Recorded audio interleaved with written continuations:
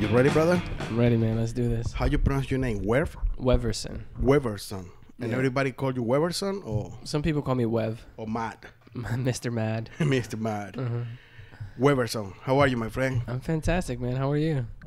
Good, man. Thank you. Thank you for coming. I'm Of still course, trying man. to get my brain like Yeah, man. in No one place worry. because early morning jumping around. Yeah, I know the feeling, man. I'm honored. I'm really excited to be here. So thank you for having me. No, definitely, man. Since I met you guys, Mm-hmm. I always be very inspired by the fact that you guys are so young Mm-hmm. and managed to put together a group of artists that are promoting the arts. Mm-hmm. Not just you guys do art and have a place to work, but also invite people to show Mm-hmm. and invite people to watch what Mm-hmm. the new generation Mm-hmm. is bringing. And I respect you and thank you for that, man. It's so awesome.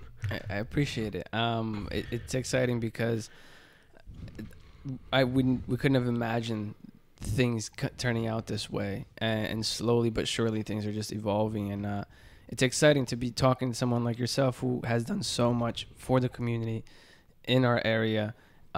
So thank you for that. I appreciate it. Yeah, no problem, man. So for people to get an idea who you guys are, Mhm. let's talk a little bit about you as an individual. Of course, Mhm. Weverson, the architect, are you? Exactly, yeah. And also Weverson as the Mr. Crazy, Mr. Mad, Mr. Mad, yeah. the Mad Lab head. Uh-huh.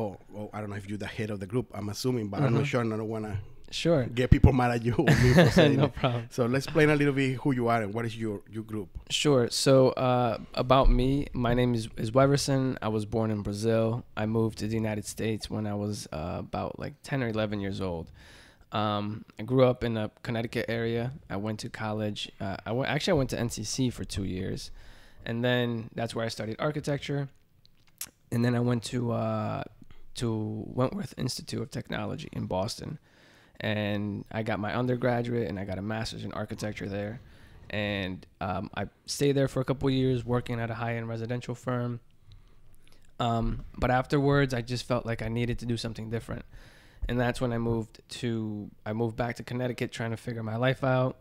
and then that's when I slowly started to kind of dive into the arts. I had an opportunity I was doing some freelance work, and I had an opportunity to design a house for a builder in Westport. And as part of the project, we were going to demolish the existing house. And at that point, I was already starting to mess around with the idea of starting my own company. I've always wanted to do that. I always wanted to push myself to create something of significance. I always wanted to kind of, for lack of a better way of saying it, I always wanted to be famous, but famous for something good, doing something inspiring people. So my original idea was, I'm going to put mustaches on shirts, but I want to make like individual mustaches for everybody, right? So maybe the Javier mustache would be like a tattooed styled mustache, right? So it's like, the mustache would symbolize something that's important to you. So I started that, and then this project came along, and I was like, hey, I was working with Marissa, who was a colleague of mine from Boston, and we started this thing together. And I was like, look, I'm gonna design this house. We're gonna demolish it. So why don't we just like do something cool? Like we put a mustache on it or something before it's demolished. And at the time, Jessica and I were also together, and she was with me throughout that whole project, and we started working together on that project. And it slowly transformed into like, okay, well, actually, let's not just do that. Let's make it something more impactful. Since we're going to demolish this house, and it's this idea of destruction is so powerful but negative, because like, destroying something isn't like a positive thing. I was like, let's transform it into something positive.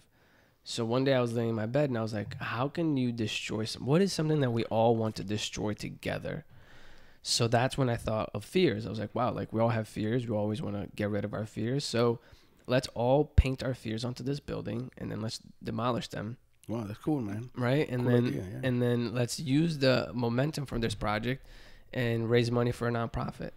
So that was like a long way of kind of giving you a background of where I came from, right? And that was, without even knowing, that was the beginning of the Mad Lab. So Jessica and and I'd been in Norwalk for about, I think, just about a year, maybe less than a year. And I didn't know anybody. So I just started to like text some friends, reach out to some people. Jessica knew some people. I met Jackson. We Are Peps. He does he's done a lot of the graffiti work here in great graffiti. Yeah. Graffiti. Like I don't know if you've seen the balloons on Wall Street. Yes. So he did those. Oh, but okay, it's not the same guy who did graffitis in your building of the kind of characters. No, that's Yeti Fresh. Oh, Yeti Fresh. Yeah. Right. Also great. Shout out to both of them. Yeah, they're amazing artists. Yeti is killing it right now.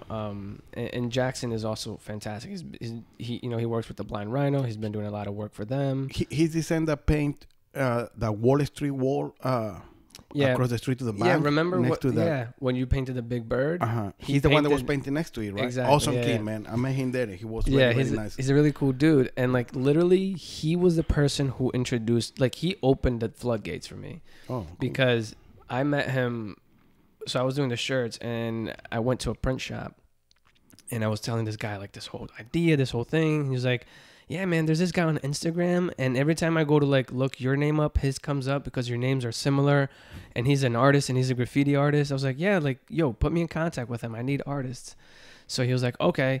And I reached out to Jackson and I told him about the idea, and he was like, yeah, man, I'll bring some people. And literally he brought everybody. He brought Sugarcane, he brought Five Fingers, and a bunch of other people, and like some of his other friends from like outside of Connecticut. I mean, like upstate Connecticut. And we all came to this house. And another thing is I partner with the Greenwich High School to get artwork from the students related to fear.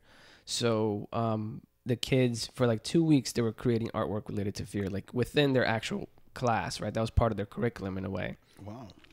So the day came, we all came to the house. We spent all day there. We got there in the morning.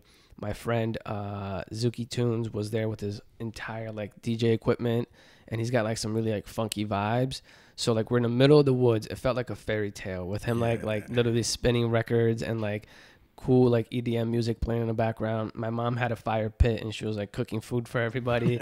And it's funny too because it's like in the middle of Westport where it's like super fancy, kind of like surrounded by woods, and there's just a bunch of people just like spray painting this house, and everyone like, spray painting about fears, talking about the subject, everyone kind of on this positive vibe. And we covered the entire house. And then we went inside the house. We did some artwork in there too, but then we got all the artwork that we got from the kids from the high school. Mm-hmm. And it had something from like fear of failure, fear of spiders, fear of guns, fear of, like gun violence and school shootings, and like the entire spectrum. And we covered the entire house, like the inside. We just glued it to the walls, and it looked kind of like a haunted house. And then after a while, the house was demolished. We recorded that, and I'm so sorry to interrupt. Do you guys make videos and photos of the whole process? Yeah. So we got. The other thing was cool too. I connected with another friend of mine, and I told him about this whole thing, and he's a videographer. So we actually did an interview that day. So we have all this footage, and we've been meaning to create a documentary for it. We just haven't been able to get through it. So afterwards, we demolished the building, and then we raised. And then after that, we did a fundraiser at the Rene Soto Gallery when it was still around. It was actually one of the first shows that he did at his gallery. Was with us. He was also one of the artists. And that whole show was about strength. So like we destroyed our fears, and then we focused on our strengths. And so all the artists that participated created original artwork related to strength. All the work was sold to raise money for the nonprofit. Once we demolished the building, we had a party at the Blind Rhino to show to show a video of the house being demolished. So like all the artists that were there got to see their work being destroyed by like a bulldozer. And again, like we raised a little bit more money, and at the end of the whole thing, we raised like, I think between $4,000 to $6,000. I don't remember if it was $6,000 was the gross or what we actually donated, but we did donate a good chunk of money to kids in crisis in Greenwich. And then like this whole experience was so magical, like Jessica and I were just so thrown back by like that this idea, like I almost didn't believe it. I just wanted to do something cool. Like generally, like I just wanted to be like, wow, like this is a cool idea. I want to see it through. But I didn't like believe it, kind of. I was like, yeah, whatever, demolish our fears. And then I started to tell myself, you know what, like I'm going to play into this more. Like I want to actually get something out of this. So I'm going to I'm going to pretend like I'm going to go in all in. Like if I want to destroy a fear, what's a fear that I want to destroy? And for me, it was like this idea of disappointment, right? Like you're a busy guy. You're doing so many things. I'm doing a ton of stuff too. But there's always a little fear in the back of my head of like, that I'm going to be disappointed at the end of the day, that like, you know what, I didn't do enough, or this wasn't good enough, or I didn't live my best life. So that's what I painted on the building, right? And it was therapeutic. By the end of that day, like I literally, like I cried. It was like, wow, like this is incredible. I can't believe all these people came together. I can't believe we actually did this. I can't believe we raised money. I can't believe, And then after that, it was like, what's next? What else are we going to do? It's amazing, right? How sometimes we have those ideas, and this happens so often in so many different fields or whatever. But sometimes we have those ideas or projects that we want to do, and we kind of, people ask, like, for example, you got to do a painting. You know how you got to look at the end, or like you can see and you might, no, you don't really see it. You kind of have an idea, but you surprise yourself at the end with the outcome, because the process itself dictate you steps that weren't planned ahead. Exactly. and then evolve into something else. That no matter how creative you are, it always shows its own life. Let's say it that way. Each project shows their own life. So it's always surprisingly amazing how at the end you can, of course, sometimes things don't work as we want it. Sometimes things get bad turns, but when they come out, and if you put a heart and you really plan and you really work, because that's the other thing, you might have a plan, but if you don't really work for it, it's gonna be very, very tough that it happen, right? So when you really put your mind and you really put your heart, you work hard for it, and then you have people around you that support you and help you, and at the end you see the project, it's like, wow, it's unbelievable how it seems like the project has its own life since the beginning. It just came through you, right? Like ideas and thoughts, they just come through you, and then being capable to see it is kind of awesome. And thankfully or hopefully it's gonna inspire other people, but also thankfully inspire us for if we stay aware of this situation, this kind of outcomes, how they happen and whatever, starting from just a thought. It also is a great way to keep your mind open for the next oncoming projects, because we always kind of censure ourselves or put barriers to ourselves. Or, I want to do an art festival in Norway. For example, what you're doing, right? We talk about that in a minute. And then you're like, nah, that's going to be too much work for what? At the end, it's going to be hard, it's going to be crazy, maybe it won't come up. We always try to block ourselves. Yeah. Right? But if we have a minute to sit down and kind of, okay, remember that one time when we destroyed the house and it was not just a destroy, it was a, you know what I mean? Yeah, I think that I feel that before, like we psych ourselves out. Like, you know, that's something that I struggle with sometimes. It's like, I always want to do so many cool things, but as you know, like it's so easy to get caught up. That's part of my process. That's what I've recognized, that like I have an idea, it's super cool, and then like I psych myself out, like that's gonna be too hard, too much work, right? Or I can't do it, and then whatever, I still want to do it, and I go through with it, right? And at the beginning it's exciting, and then like you get to a point where it's like, you know, you've been working on it for 2 months, and now you kind of hit this low, and you're like, screw this, man, I don't want to do this anymore. Like you got to kind of like find that inspiration again and keep going, because I mean, personally for me, that's how like everything is. Like I really want to see the end result. Like even though I don't know exactly what it is, it's like I want to work on this painting, right? I don't know exactly what it's going to look like, but I have a direction, and then I start, and then like it's like, oh, like this is not going the way I want, or why did I do this? You know, you get into that rut, and then like I fall in love with it again, and then it kind of comes through. And like to your point, it's never always exactly the way I envision it. And I like to say that like I'm always pleasantly surprised. That like it's not what I thought it was going to be, but I'm pleasantly surprised that it's like it's better than I could have ever expected. It's not what I expected, but it's better than I expected, even though it's different. Yes. except for those times that it sucks, and then you're like, fuck, I fucking out. But yeah, definitely, man. How you would say is the process of thoughts when you have an idea normally? Let's say you get the idea, right? I gotta do this project, and you start right away like, no, this is gonna be too hard. I'm not gonna even bother. It's gonna be crazy.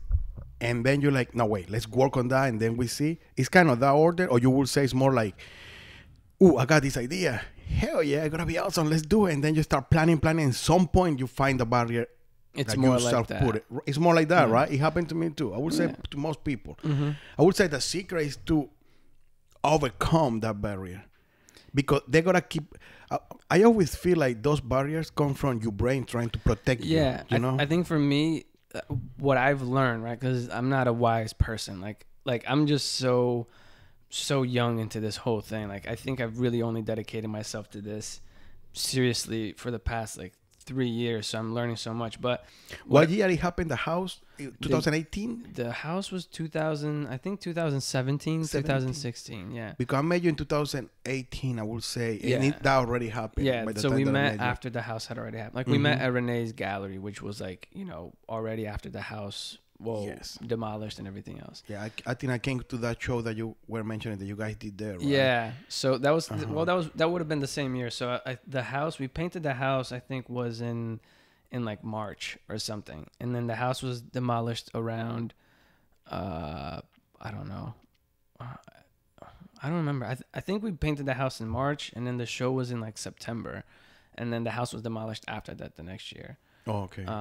Because there was like a really long time. But to go back to what you were saying, I think for me, I'm sorry, yes. it is what I've recognized is that like I always psych myself out, but it's like recognizing that like that's just part of the process. That like no matter for the rest of my life, no matter what I think of, I'm always going to have some doubt before I start something. And it's almost recognizing that like, you know what, like that's gonna happen anyways. But the good thing is that like at some point, guaranteed, I'll also fall in love with it. And then I'll fall out of love with it. And then I'll fall in love with it. And I'll get through the whole thing. It's just that like, it's going to be crappy for part of it. And it's never not going to be like that. Yes. Right. Just like life. Like, you know, I used to think that like, you know, one day I'm going to get to a point in life where like, I'm just happy and everything is like peachy. And now I'm like, you know what?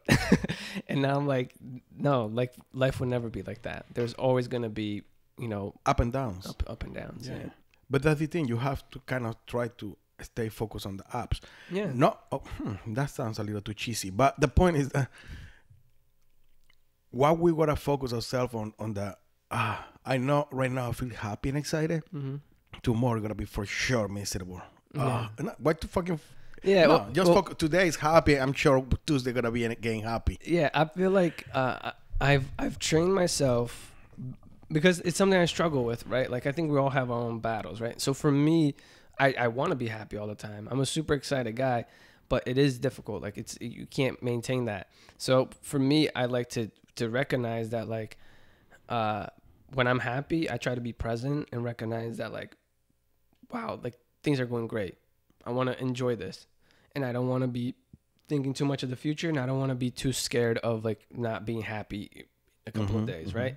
And then the days that like I am down, trying to focus on like this is not going to be forever, or you know like this is going to change, or to just like I always try to like, you know, I just try to be positive no matter what, dude. Like it's just so hard for me, and even like with people that are not positive around me, is like I just try to like guide them in that direction, just because for me it's so hard. Like, you know, I work so hard to maintain a good balance of my mental health, and I'm not perfect by any means. Like it's still a struggle.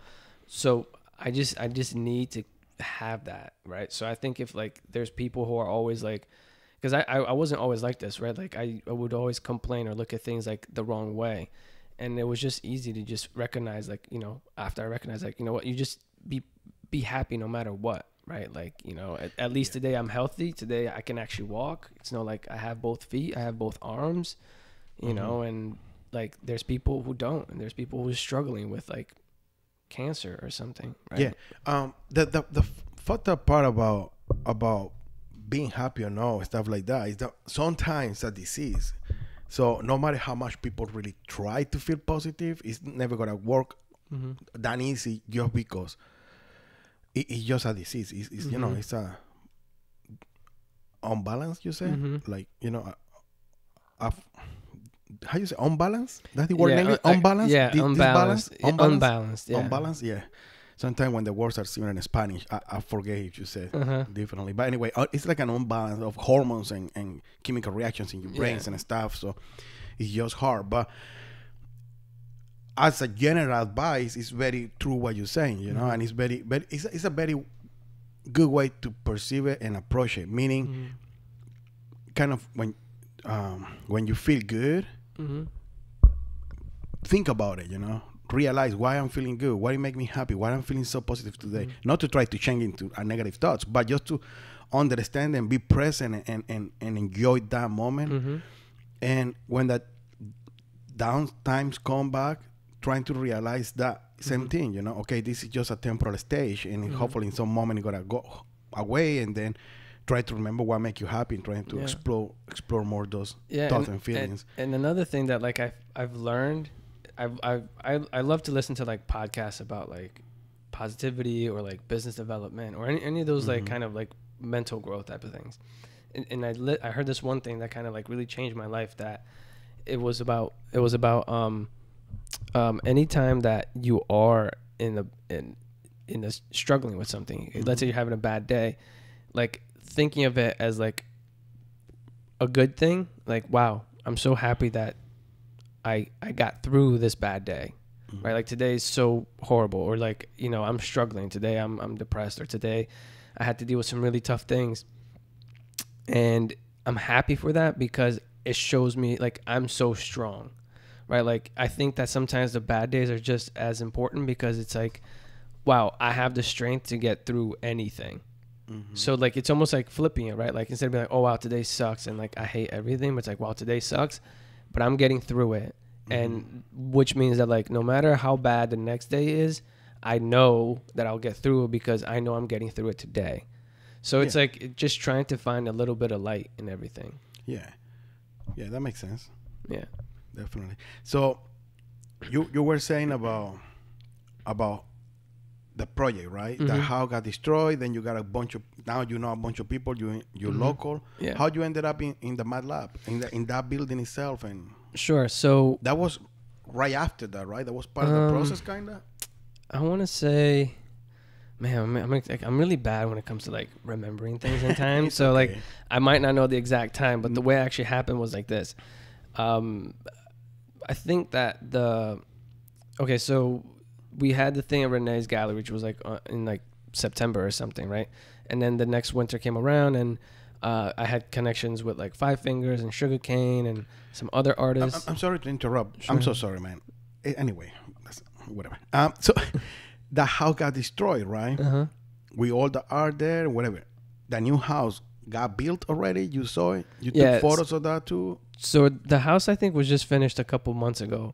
Throughout that entire time, I was still freelancing. I was working with the builder, and I was actually designing the house, which is also like a crazy story, because so he reached out to me, and I'm an architect, but I'm not a registered architect. So I'm a designer.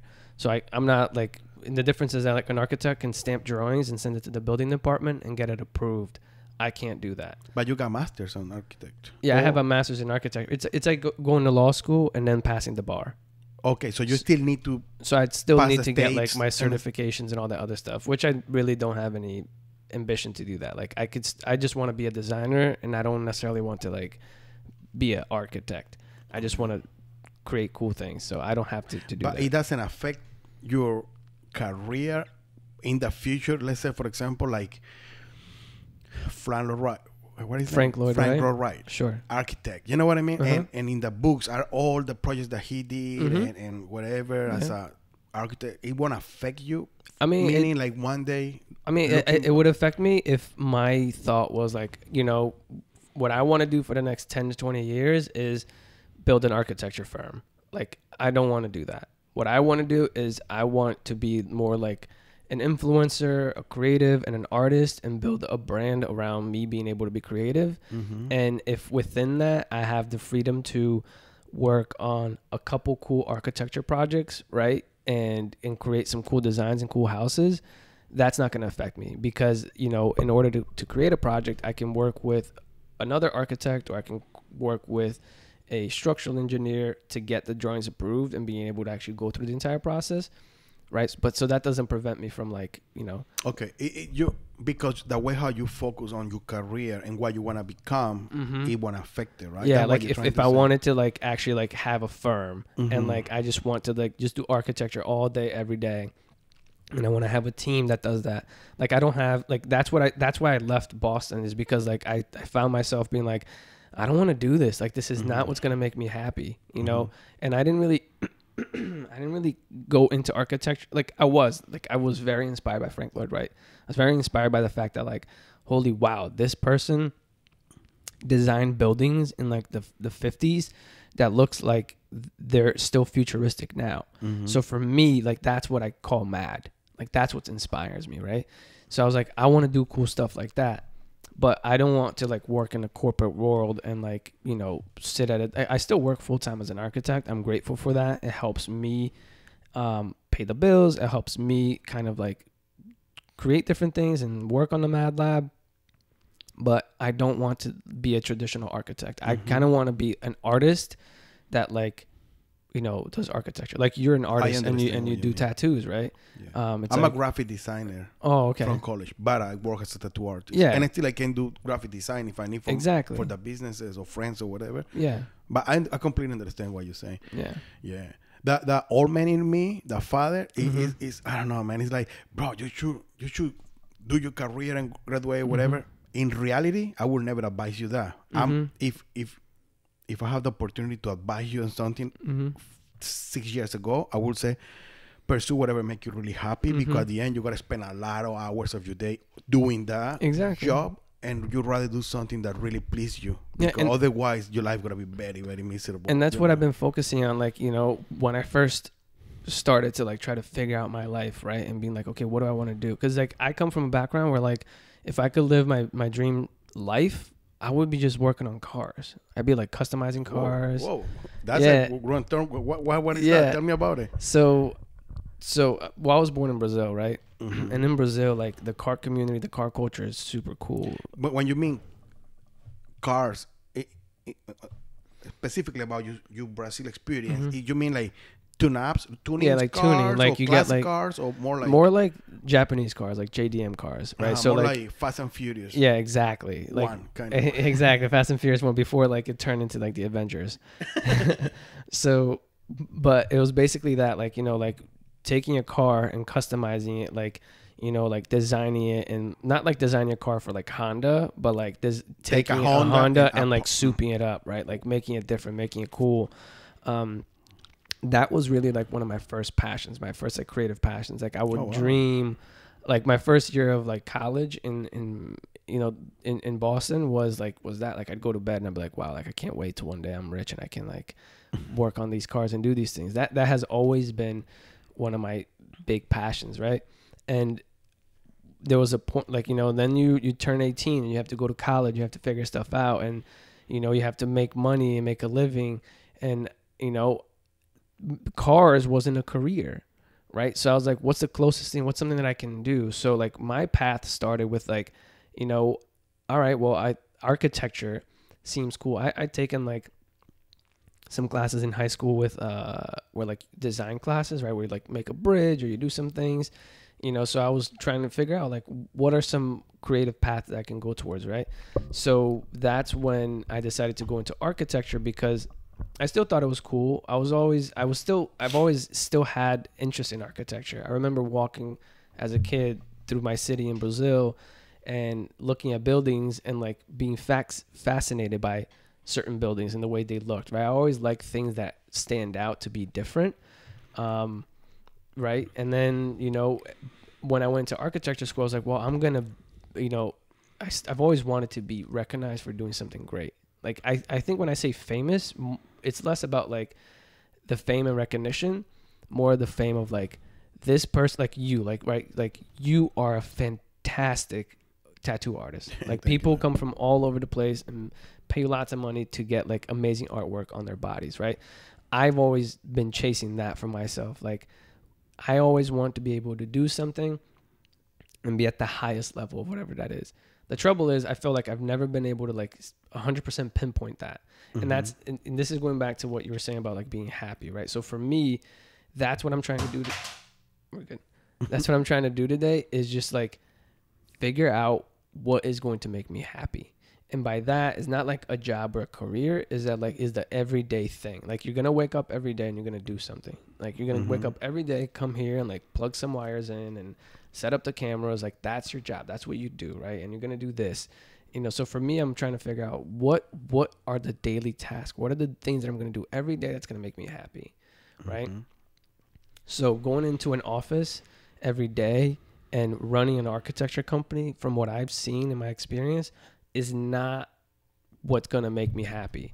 I enjoy aspects of like having a thought in my mind of what a building can look like, working that through, designing it, building a 3D model. That's awesome. But like, I don't want that to be the only thing, right? I want it to, like what I want is to have the resources within me and the team around me so that I can work on any cool creative idea. I can do a podcast. I can make artwork. I can design a house. I can do something else. And, you know, and I don't think that that's a job. Like, there, you know, there's really not, I feel like there's nothing out there. There's no one that's doing exactly what I'm trying to envision. So it's not like I can copy somebody or I can like, you know, I'm just trying to figure it out. Yeah, it probably is. There probably are people out there, kind of producers and stuff like that. The kind of people that, that's is in the center of all the creative process and not necessarily have to get their hands to do everything themselves, but they know how to manage their times and the projects. Yeah. But it sounds fun, man. It sounds interesting. And it's crazy for me that, how old are you right now? I'm 32. 32, yeah. It's crazy because the way how you describe it, you've been having those thoughts for your life, right? Yeah. And still you're finding a way to figure it out. To figure it out, but also to materialize them, to make them. Yeah, to manifest them. Manifest them. Yeah. And not all the time things work that way. You know what I mean? No. Like for me, I'm a tattoo artist and I've been tattooing full time as a job for like 12 years or something like that. But I started the first time like 20 years ago. But still, tattooing came to my life as a happy accident. I wasn't planning to be a tattoo artist. But definitely I was working hard to become an artist. That was my dream. It was a happy surprise. It was a happy surprise. Kind of what we were talking in the beginning about having a project in your mind, working for that, and then at the end, you don't know exactly how you got to overcome, but this is a happy accident, let's call it. Yeah. Still, I was working to be a painter or an artist. I wanted it to live out of the arts. That, you know, the process. So who knows what is going to happen to you, right? Yeah. But at least you're working in that environment right now, things that you really want to do and what you want to become as a lifelong lifestyle, whatever, you know, or your income or your job or whatever you decide to do, right? So what happened? You were doing that, you went to the career pursuing to do something artistic. You realize cars are not in college. You cannot learn that in college. Yeah. But then you find the career and then. Yeah. So I recognize that like I didn't know how to do this with cars. So I figured, you know what, I'm going to go to college and I'm going to have a career, right? I'm going to be an architect and I'll be able to work on cars on the side. That was like my dream and my vision. But it's always been a struggle. It's always felt like, you know, like I'm not living my life. I'm not living what I want to do, right? Like I always, every time I talk to somebody, I ask them like what their moon vision is. And that's basically like asking somebody like, if you could live your best life and there was no restriction, you didn't have to worry about money and you could succeed at whatever you want. Like, you know, it could be like, you know, raising goats in Hawaii. Like if that's what you want to do with your life. I always ask people that. And if I was to ask myself that question, it wasn't what I was doing then. So, you know, I went to college and then, so now I just decided that like, this is not, I'm not doing what I want. I need to figure it out. And I moved back to Connecticut, connected with all of these artists, did Emotion Explosion. That was the name of the project, Emotion Explosion. And then that's the project of the house that got destroyed. Yeah, Emotion Explosion. yeah. Cool. So, and at that point, after the house was demolished, I knew all these artists. I got to know Five Fingers, who has been a huge inspiration to me since I've met him. And he invited us to. Shout out to Five Fingers. Yeah, shout out to Five Fingers, man. Out there inspiring people, spreading love. And kicking Reebok ass. Yes, that's right. So he invited Jess and I to participate in the Sono Arts Fest. As part of, like, he had a scavenger hunt, and he wanted a bunch of artists to connect and do a bunch of things, and each individual artist to donate a piece of art to be, like, put somewhere. So at that point, since Emotion Explosion, I had, started to actually, like, play around with arts, and I was like, you know what, like, I want to try this, right? Like, I think that this is kind of more in the realm of what I want to do. Like, if I could choose between being an architect and being a successful artist, like, I want to be an artist, but, like, it's much easier to become an architect and make a living than it is to be an artist. So, but at this point, I wasn't afraid of disappointing myself anymore, right? I really tried to demolish that fear. So I made that piece for Five Fingers, and we showed it. And then after that, I just found myself, like, really working on different pieces of art in my mom's basement. And that was, like, when I really started to work on art, like, actually just make things. Like, I've always loved making things. Like, I've made tables before, right? I used to work on my car. Like, I love sound systems in cars. So I, like, in high school, I built, like, a crazy sound system, like, after school in my shop class. So I was working on these things in the basement. I was like, you know what? Like, I want to find a studio. Like, I want to do this. I'm going to, like, find a garage, pay like $500 a month, and just have a stingy little garage where I can spray paint and do whatever I want. And then I'll start a YouTube channel, and, I'll, work on my social media, and I'll build a personal brand, and, that's going to be the direction. And then while this was happening, I started to look for this, right? Try to manifest it. And one day, working in architecture, I had a job to do at Wall Street, here in Wall Street in Norwalk. Our client needed a rendering of a building for the project that he wanted to do. Your mom lived in Norwalk? All of this was happening already in Norwalk? Everything is happening in Norwalk. My mom literally lives on Main Street, like, like a block away from here, like literally around the corner. So as I was coming here, I was like, oh my God, like, I've been, like, living next to Javier for, like, a long time. I had no idea. So, so I was doing that, and then a client hired us to do a project, and I went to Wall Street to take a picture of this building. It's the old bank in Wall Street. It's the building that has, like, a giant mural next to it with, like, the angel wings and all that other stuff. Oh, yes. Yeah, so it was that building. That's next door to the theater. You said Norwalk Theater? Yeah, Is yeah. that one? It's the one right next to the theater.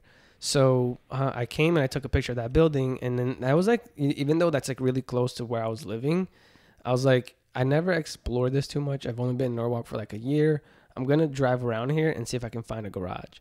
So I drove around the block. I drove on Isaac Street, and there was, like, all these little houses, kind of like, very industrial. So it felt like, this could be it. Mm-hmm. And I was just, like, driving slow, like, peeking through the driveways and see if I found a garage that said something like, for rent or something. And that's when I drove by the lab for the first time. And it was just, like, dingy storefront, like, rundown building. There wasn't even any, like, it wasn't even paved in front of it. Mm-hmm. And I parked, I peeked inside. There was a giant sign that said, like, Milligan Realty right there. So I was looking inside. It was all broken. There was no sheetrock. There was, like, a half bathroom that was all torn up. And I called the landlord and I told him, look, I'm an artist. I'm looking for a studio. This might be too expensive, but I would love to share it. Like, I could bring a ton of artists here. We can share it. And I would love to just, like, bring more art to this community. My goal is to become a successful artist. And this is what we need. We need a place to create. And then after that, like, I ended up talking to him on the phone. And I went back to the office, and then I sent. That was Jason. That was Jason Milligan. Uh-huh. Yeah. Shout out to Jason shout Milligan out to Jason, and his yeah. support to the arts in the Exactly. community. Mr. Art Daddy. Yeah, he's in charge of pretty much all the murals in Norwalk. Exactly. He paid it out of his pocket just to decorate the city. Yeah, and got a park with a bunch of murals. He's really invested in trying to revitalize the area, so it's exciting to have someone on our side. And this again, this is before I knew of Jason, right? That was the first day I spoke to Jason. I went back to the office, I finished my work, and I sent it to the client, and the client was Jason. and then when I sent the email to Jason, he emailed me back and he goes, Weverson, did you just recognize that like I was the person you were talking to or something like that? And I was like, oh my God, like that's incredible. It's like so serendipitous, right? Yes. And it was not like, you know, I didn't call him because he was our client. I just happened to find something. He happened to be the client and everything. And that was the start of everything. He was like, you know what, like, you know, I'll help. Right. So I was super excited. Went to the building, talked to him. He said he would build something out for us. And I just went ham. I like literally designed the entire building. I made 3D models of it and I showed it to him, and he basically built it exactly the way we wanted it. Wow. And that was the start of the Mad Lab, right? So at that point, I reached out to a couple artists and I said, guys, like I'm starting this like studio, and coming just out of Emotion Explosion. The whole point was that like what I envisioned was that, look, I'm an artist. Like I want to be a successful artist, but I recognize that in order to be a successful artist, like it's a lot of hard work. Yes. And you basically need a team. You have to do so much, right? You have to create the art, but also there's like the business aspect, right? You have to do outreach. You have to do social media. It's not just like paint and hope that like going back to like we're talking about, right? Like you have a dream, you have something. It's not just like just dream about it and then kind of like hope that it happens. Like you have to like put your mind into it and literally like work hard at it every day. Like you have to be really, really like mindful and strategic about it. So I was overwhelmed and I thought like, wow, like this is hard. I can't do this, right? Like I need a team. And at the same time, I recognize that like if any other artist like me wants to do that, like they also need a team. Mm-hmm. So, but it's hard to create a team. So I figured that like if there's a team for multiple artists, right? If we can kind of do a collective, if like, you know, because I saw so much positive feedback and so much momentum from Emotion Explosion that I thought like, wow, like, okay, well, I can be a painter, an artist, right? Create artwork. And I can also like do good for my community. And like, that's something that I had learned, right? That if you want to be successful, you have to bring value to people. You have to bring value. You can't just do stuff for yourself. You have to like inspire, entertain, or provide a service or provide a product that like helps people. Mm-hmm. And that's how like you kind of become successful. So I thought, you know what, like we can be artists, and then as a group we can work on big projects like Emotion Explosion, right? Which eventually would like bring us clout and be like, wow, like this group of people created this awesome project that raised money for a nonprofit and helped so many people. Who are these artists, right? And then so on and so forth, and like create this like sustainable cycle that elevates everybody. Mm-hmm. And that was the genesis of the lab. Like that's what I wanted to do. I wanted to create a studio, and I explained this as the Power Ranger model, where like we're all like we're all Power Rangers in this studio, and we're all out there fighting crime, doing our own thing, like making our own artwork. But then we come together and we, as a robot, we morph into powerful. Exactly, we morph into a big robot, and then we do something like incredible, something big, right? That elevates everybody. I like that. I like that concept. And that's how it started, right? So Jessica and I kind of reached out to a couple artists, and then so we started with, it was myself, Jessica, Jesse Bowie, and Dan Wilson, and they came in, and you know, so they came in as studio artists, like renting studio space, because that was like kind of the business plan, was that like, you know, we'll split the basement up so we each have a little station, and then the upstairs will be a gallery where we can show our work. And like bring other artists. You know, I thought like, let's bring artists here. Let's show other artists. Let's do podcasts. Let's do like talks, like anything that can like bring value to the art community, right? Like, you know, like let's invite Javier and ask them like, yo, how did you become successful? Like how, like give us some tips, right? And then like allow other people to gain from that, right? Become a creative hub where artists can be empowered to chase their dreams, and to also have actionable steps of like, not just like go somewhere and be like, wow, this is cool, but what now? Right? I want it to be something where like they can come to this place and then have like a laundry list. Like, you want to do this? Do you really want to do this? Well, do A, B, and C, right? Oh, wow. Okay, now I know what to do, right? And then go out and do that, and then be successful, and then bring that back. Yeah. There is a lot of people, man, out there that says that there is no recipe for that kind of success. But I kind of agree and disagree, meaning not because there is a group of steps that you can follow, it means they got to work for everybody. It would be nice that it was that easy, but it's not that easy. You know, you still have to have your own character into it and your own work ethics and all of that. But at the same time, I feel like I envy, or when I was new in this country, and for the first year when I was trying to become an artist, I was working construction. I didn't know what to do, and I didn't know nobody. I didn't know who to go and talk to or get inspired by or with, you know, and trying to understand how we can go and find a market. How can I show my work to people? How can I belong to a group of people that all of them are working for the same kind of cause or ideal, you know? Nothing of that was around me, at least that I know, and I wish it was, because I was so lost for so many years. And part of the reason that I decided to do the podcast was because I feel there is a lot of people that are struggling out there, that they might have in their hands all the tools to become successful in whatever they do, but they just don't know, right? And having the opportunity to talk to people that not necessarily means that you have to be already like successful at the top of the top to be able to give an advice to somebody, but you already been through a life that put you from one state where you were to now where you are now. Like, you've made progress, and you make some progress already, but not just the progress that you have made, but how positive you feel about the future, knowing that you feel that you are in a path to it. Yeah. Right.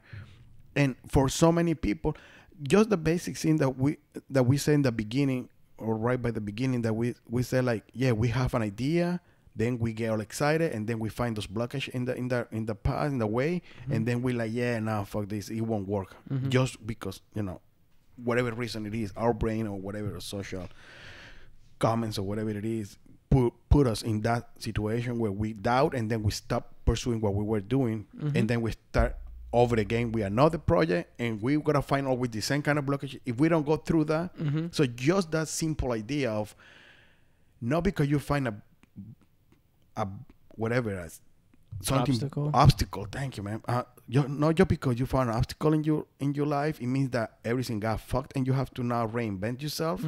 Most of the time, it's just getting through. It's right after that, or not right after, but you gotta see if you pass that obstacle, you gotta see how it's brighter in the other side, and you got so much experience now, and now you feel like it's kind of a roller coaster going tack tack tack tack tack tack tack up, and then woof, you know. Yeah. Not necessarily all the time gonna be like, but probably gonna be a lot easier than tack tack tack. You know what I mean? Yeah. So, I wish, man, it was in my times a space like yours, like where you guys probably was again, and I didn't know it. I got to know, you know, this place. I think the name is LAA, Love Art Association or something like that. Love Art Association. It's a place in Stanford, and they had a similar one in Bridgeport back in the day. I don't know if they're still open in Stanford, but basically it's a building divided a bunch of rooms, and the rooms are a studio that artists rent, and they have a common gallery area. So basically it's your space, bigger, right? Yeah. I found those places, and I couldn't afford to rent any of those studios. I wasn't selling art. I was just doing art. I didn't know how to sell. I didn't know anything. That was before Instagram, probably before Facebook too. And I never went into MySpace or any of those other. I probably they won't even work that well to promote yourself or your brand in that place if you're not a musician. Anyway, I never explored it too much.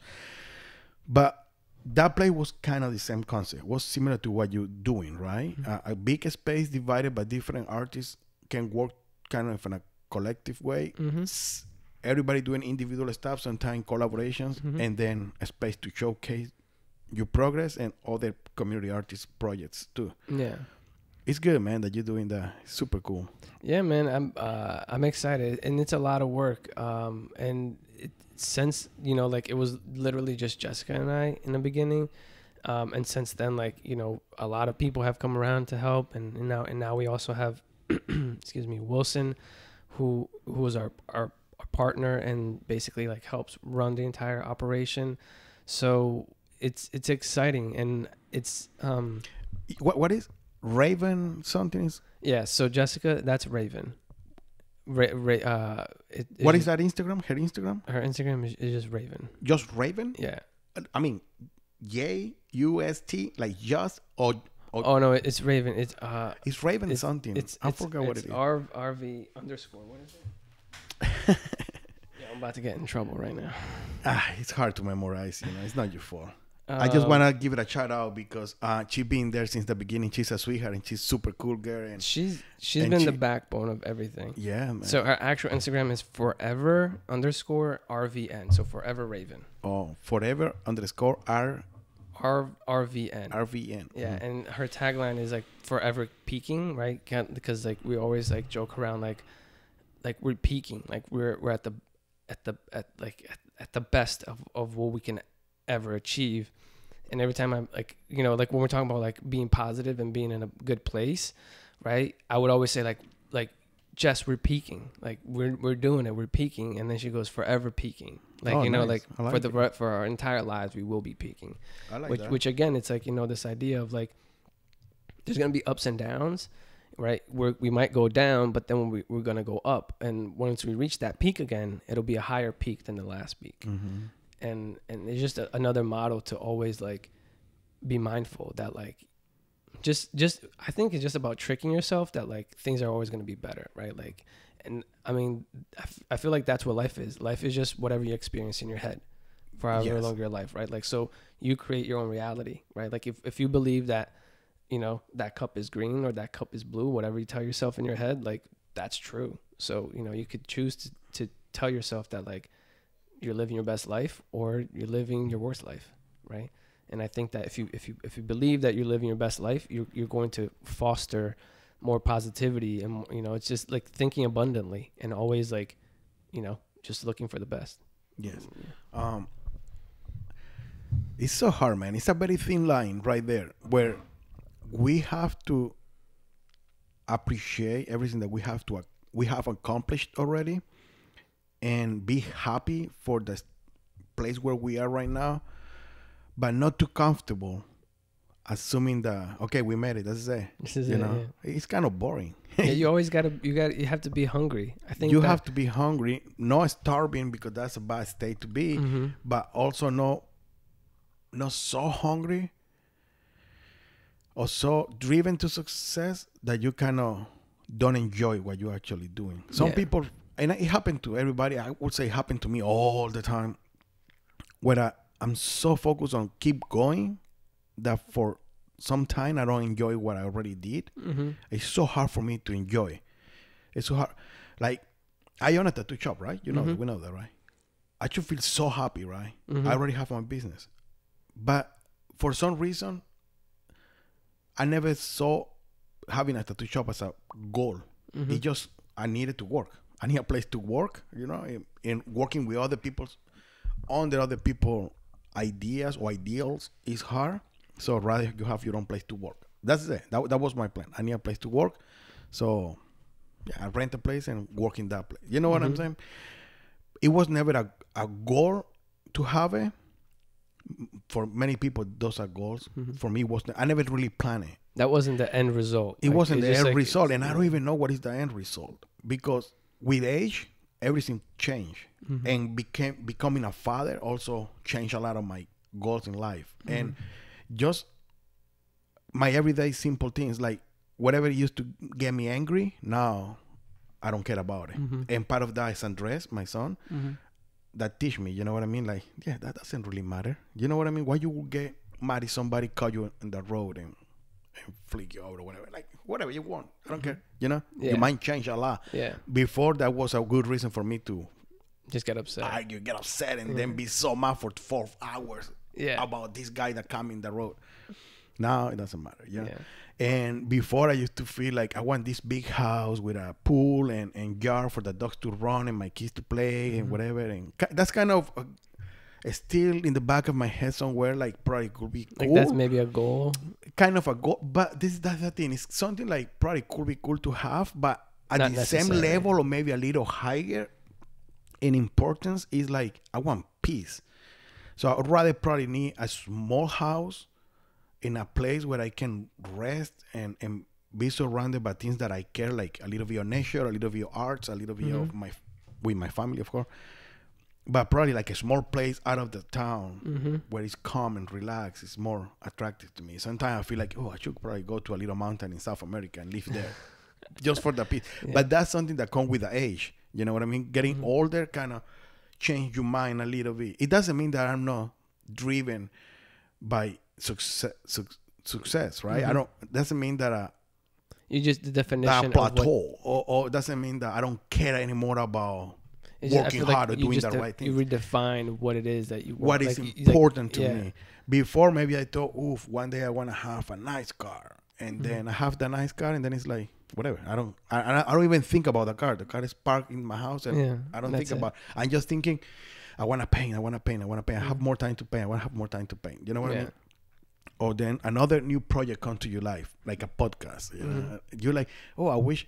And also that happened to me all the time. It's not like I really dream on things that I want to have and then I make them happen. It's more like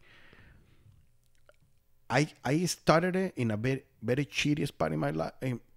Not even shitty. Like, we weren't rich. I don't want to say we were poor. We didn't have money. That's it. Yeah. We didn't have money, but we ate every day. So it's okay.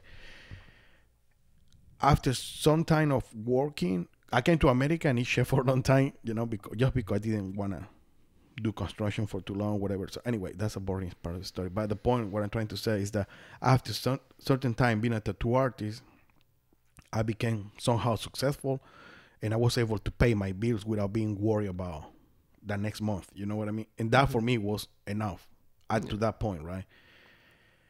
Then you start like, I wish I have more. Yeah. But at the same time, it's so hard for me to explain this because the end goal, it was never, I want to have a lot of money and be rich and have possessions and cars and gold, and never was that.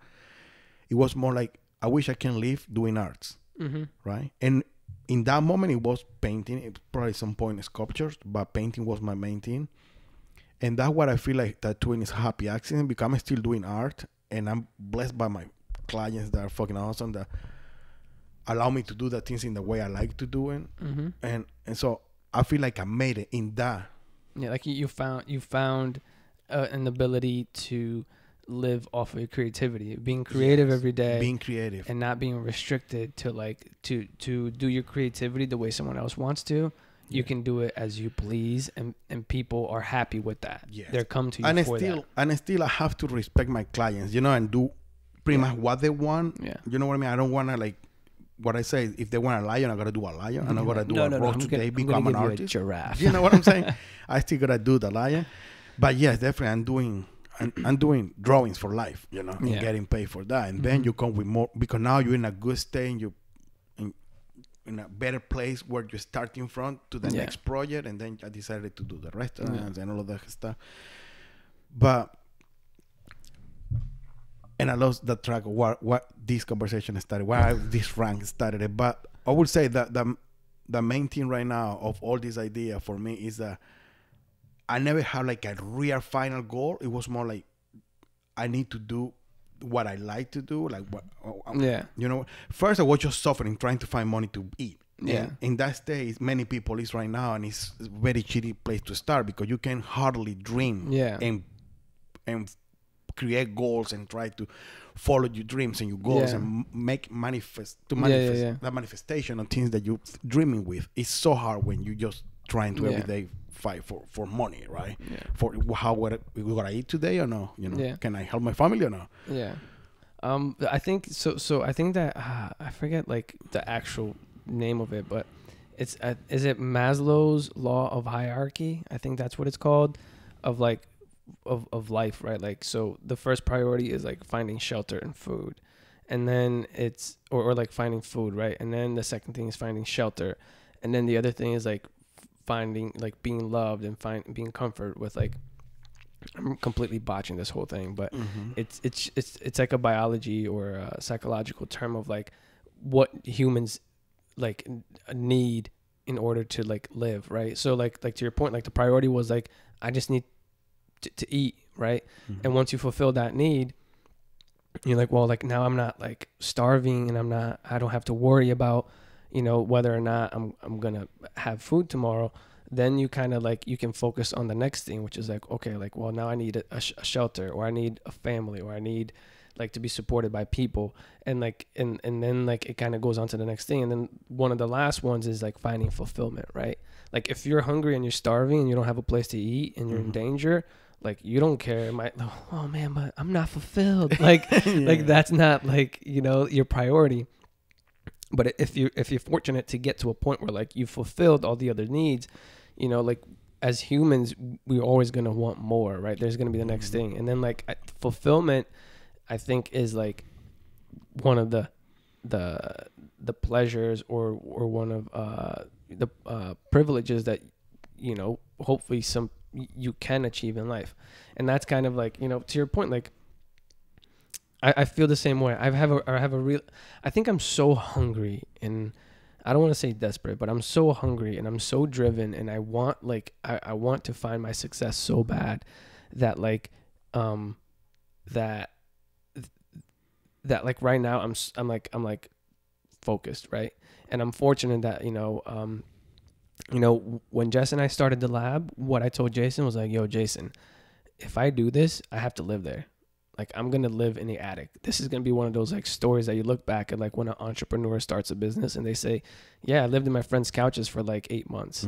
Like for us, that was the thing, right? Like I can't pay rent and then try to make the studio work. So Jessica and I like literally we lived in the attic. Like I remember you told me that's a secret. Don't you know, now you're saying that. Well, I mean, everybody knows. I think right now, like it's, you know, we're past it, right? I think that we can't get in trouble. Hopefully we can't get in trouble for that anymore. But right, so like now we're fortunate. Like like we can be in a place and we can be happy. We can have a home, and now like we can work on a studio, right? And finally, you know, now that we also have Wilson, who's helping, you know, run the entire lab. He's you know, he's actually a registered nurse, but he's a super creative guy. Like he, you know, like he's a fantastic project manager, and he kind of, which is important because you have Jessica and I, who are both artists, who are like, we want to paint, have fun, but there needs to be the other aspect of like, okay, well, like there's got to be an end goal, and we got to figure out a road, right? So Wilson helps organize and make everything happen, right? And now like we're finally in a place where like we've been able to actually kind of get some jobs and like actually pay for the bills. So now like, you know, like it's not all coming out of our own pockets to make the lab work, right? But now we still want, like, that's not enough. Like we still want more. So I think that like, you know, like from your conversation, like what you're just saying, I think that like maybe sometimes we don't necessarily have like a certain goal. Like I want a tattoo shop, or I want a successful gallery, right? But like it's more, maybe like what I've learned is that like you can have like a much bigger goal that's like way far, right? That like you don't even know if you'll make it, but it's just like something that it's like a compass, right? And that's what we say, is that like we want to turn Norwalk into the art capital of the world.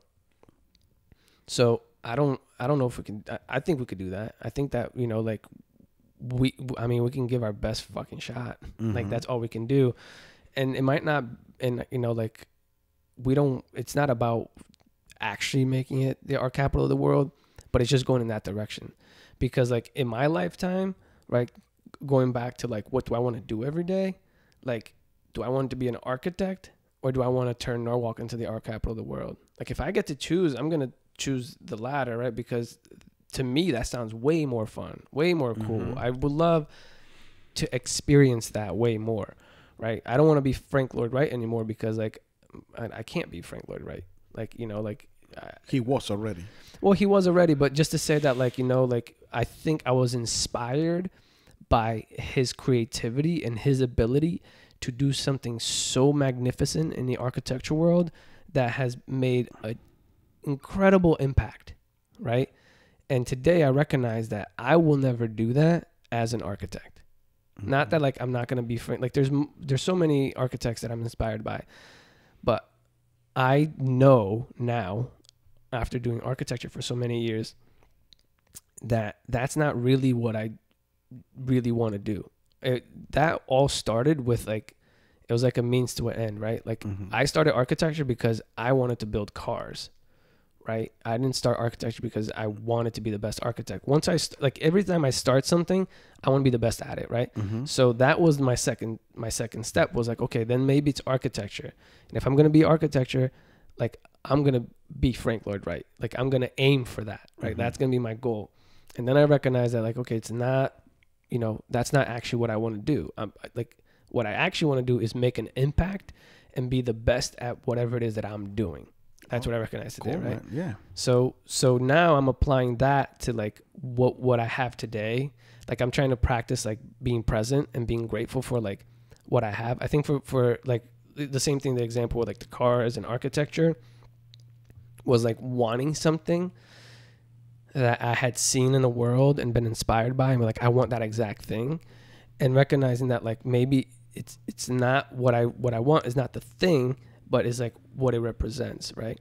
So to kind of make it more actionable about today is that like, you know, I just want to have a good impact and do something great, but now recognizing that like, okay, what am I actually good at? What do I have today that I can make that happen? Instead of being like, well, like I have, you know, like I have a studio, like I'm making art, I'm enjoying making art, I'm enjoying making YouTube videos, right?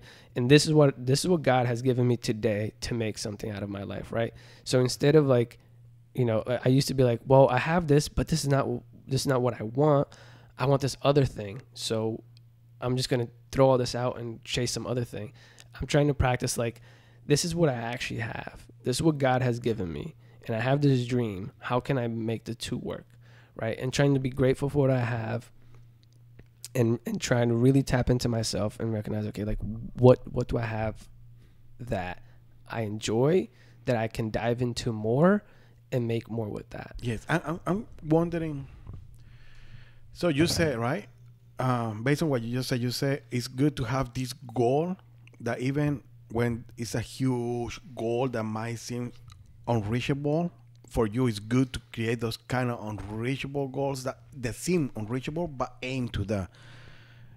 Not to live frustrated because you haven't get there yet, but actually just to feel it as a gasoline in your system to keep moving you forward, motivator, move you forward toward that goal.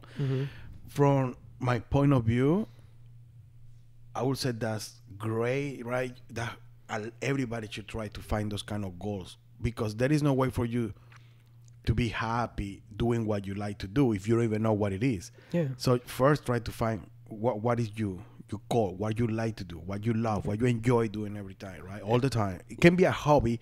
Sometimes those hobbies that you have, it can become a career, right? Yeah. You have to kind of focus your thoughts on that if you want to do it as a career. It's not like it's for everybody. Some people need to play safe. Some people need to like, I don't know, I just need my income, 9 to... Well, the problem is that like most people, they don't... No, we good.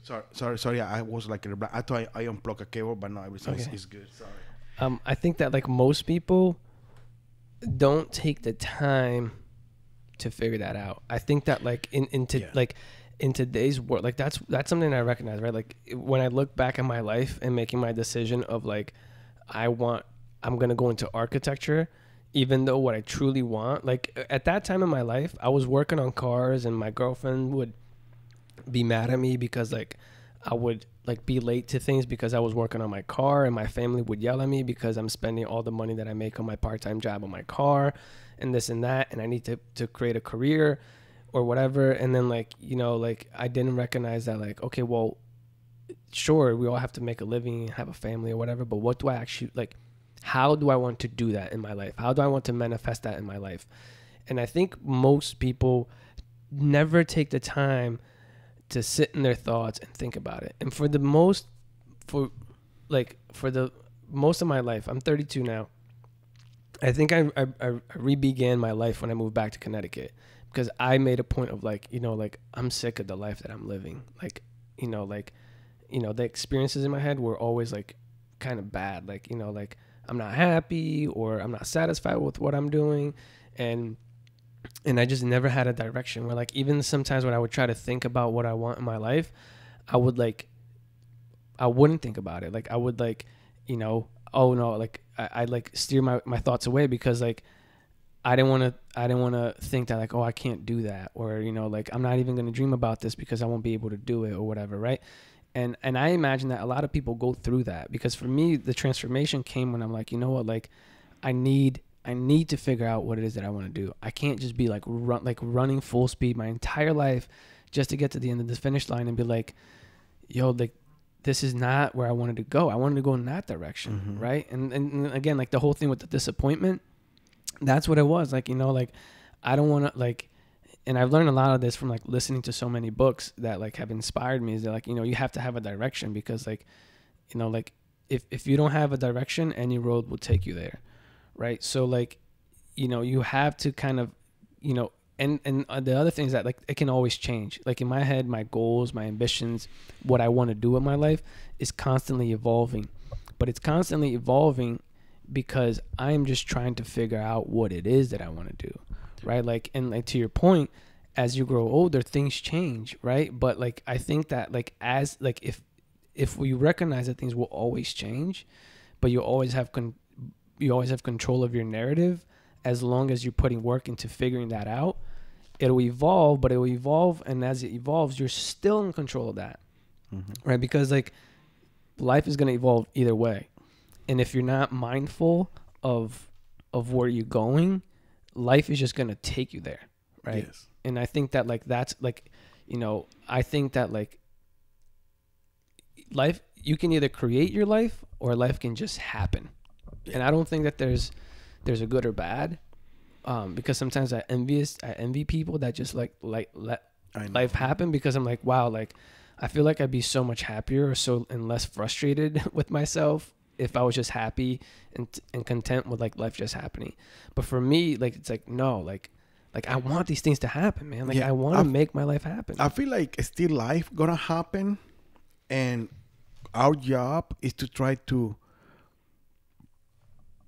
build in ourselves the most possible tools and knowledge to help life to happen in the direction that we want it to happen. Yeah. Like if you surround yourself by the wrong crew, or if you don't do anything for your life, you find just a regular job that doesn't please you, and you just go and do it because you need the money, but at the same time you're not doing anything else, just coming home and waiting for the night to end to go to sleep and come back in the morning out mm-hmm. to work, then you're making it very hard for life to happen in a positive way. It doesn't mean it's impossible. Still, luck can be there and find you, and make it happen for you. I feel like it's hard to try to leave everything to luck and just expect the best thing to be the outcome. Mm-hmm. So our best bet will be build in yourself the tools and the knowledge that will bring you to a point in your life that when life start happening, you have something to offer back to that opportunity, and that way your goals are more easy to also be accomplished, right? And that's what I was thinking in the line of thoughts that I was having, that you said create that goal, right, to be your North Star, mm-hmm. like to guide yourself to that point, but also you have to build small goals, easy to achieve. Mm-hmm. One, to don't get frustrated, because if you wake up every day thinking, I can wait for the day that I can turn the water into wine, mm-hmm. and then just live for that one goal and just expect, your life probably won't be as pleasant if you just focus on that one goal, because a lot of things gotta be happening around you and you want to enjoy it, mm-hmm. because that one thing that you're waiting for is not here yet. Yeah. But when you create small goals, not just give you that certain that sensation, at least, that you moving forward to that. Yeah. Like you're taking small steps. You take a small step. It also encourage you and give you more motivation and more gasoline, pump you up to keep moving to the next step and the next step, knowing that those steps have to one day take you to the final goal. So yes, important, very important, you find that main goal, what you want to be, what you want to do for life, you already know what you're going to do for life, but you might want to do something now for your community. How you help your community, what can I do, right? I was trying to build an art school in Venezuela, where I came from, but it's just so hard for the politics in Venezuela and stuff like that for me to do it. But that was one of my goals that is so hard. But that goal is independent of my main life. Let's say this is a side goal to try to give back to the community that saw me growing back in Venezuela. I don't let that to disappoint me, and just keep my eyes open for the opportunity when it comes again for me to try to give back to Venezuela, right? To the kids or whatever, my community in Venezuela. But to the main goal, right? Like, okay, how I become an artist? I need to paint. I need to learn. I need to teach myself materials and utensils, tools, and all of that, right? So, okay, I gotta now be a better drawer. I have to draw twice a week at least, right? For me, it was like 3 times a day. It was like, I was super obsessed, but let's say that way, at least.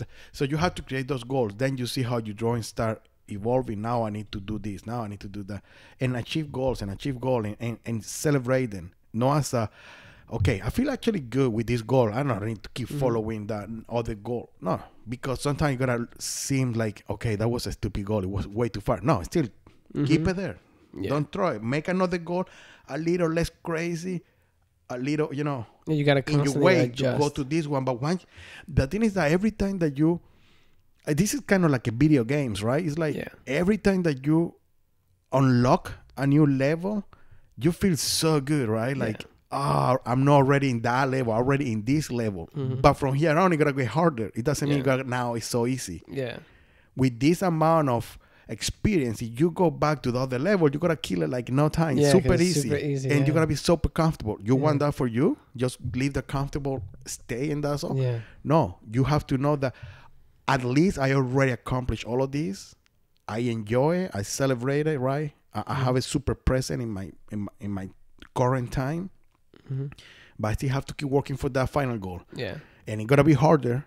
But if you keep going, you gotta be able to. Yeah. If you stop working and trying, you won't. Yeah. You know what I mean? It's kind of like that. Like, like games and stuff. And that's life, right? Yeah, that's exactly it. I think that, it's like it's constantly progressing and trying to always be better, right? Because, I think what I like to think about it too is that, like, I always try to envision, like, who do I want to be? Like, the version of myself, like if you think about the video game, right? Like, the version of myself that achieves the art capital of the world, what is that person capable of, right? That person is capable of, like, connecting people, or I don't know, working on social media, or whatever is necessary for that, the skills and the things for that person to achieve that thing. And, like, who am I now, right? So for instance, like, one thing that actionable to me, right, super frustrating when I started the lab was like I have to be a good leader, or I have to learn how to, like, manage a business, or, like, just do taxes, right? Because for me, that's so frustrating. Like, it was so hard and so scary to have to figure that stuff out, or just registering a business, right? And then when I get to that point, I'm like, well, the successful artist that I envision myself to be, can that person, register a business? Can that person file taxes? And if the answer is yes, then it's like, well, like, then I have to learn to do that. Like, so it's like, to your point, right? Like the next step, if I want to get to, like, the art capital of the world, is, like, learning to file taxes, right? So, which is not glamorous or not fun or not, like, the craziest steps, but it's like, well, I have to learn to do that, right? And that's going to be hard. It's part of the process, right? Man. But once I get to that point, like, it's going to be easy after that, right? But the caveat is that, like, well, after I achieve that, there's going to be something else, right?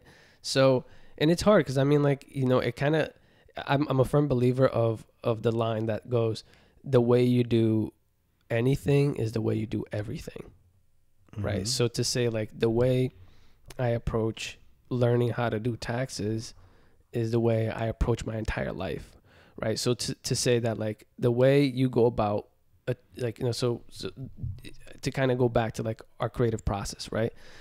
Oh, I want to do something. I want to create a painting, and I get excited about it. And then I start, and then I hit an obstacle, and then I get upset and I get sad, you know, and then I have to push myself through that discomfort, right?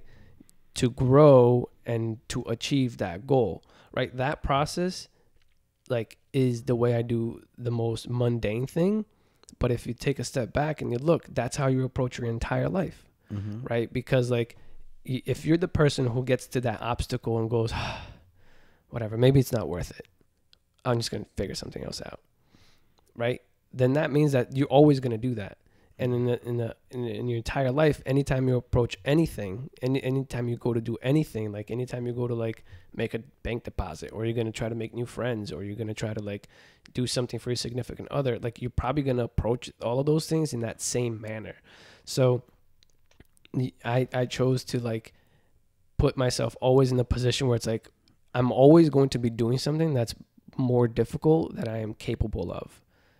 And I will have to learn to overcome that and then go beyond. But then like it's going to happen again, and it's going to happen again. It's going to happen again. So every step is going to be harder than the last. And that is the game. That is game. Life. But that's what is so good, to have the goal in mind. Yeah, to have the goal, not just in mind, write it down and put it in the wall, put it in the back. That's the most important thing. If like, you don't write it down, it's just a dream, right? Yeah, I mean, I think like, right, I've been like really fascinated with the idea of manifesting. Like I used to think that, like, going back to environment, right, where I grew up, like I love my family, I love my friends growing up, but I think that we all think differently, right? And I've evolved, and I kind of created a different environment around me. But I used to think that like the idea of manifesting or listening to self-help books was for like crazy people or for losers, right? Yeah. And that like held me back for so long. I felt so self-conscious about it until I like, just like the whole, when I decided to go all in on Emotion Explosion and explore the idea and like believe in the whole thing that I was telling people, I did the same thing with the books, right? So I really started to believe in the idea of manifesting, right? And I recognize that, like, if anything you want to do, like, you know, I've written, like, you know, turn Norwalk into the art capital of the world in my journal so many times. And I feel like if I was to show this to, like, my family or some old friends of mine, they would laugh at me. Like, really? You think you can do that? But, like, in having this conversation, like, I feel like we're more aligned and you understand. So it's about really writing it down, because it's like you have to find ways to trick in your mind and believe in yourself and creating the support system that you need to manifest those things. Yeah, so, not just trick your mind to believe yourself, but we need to let our brain know that we're going for this shit. Yeah. You know what I mean? Because the problem is that, again, our brain, one of the main jobs that have is to protect us. Yeah.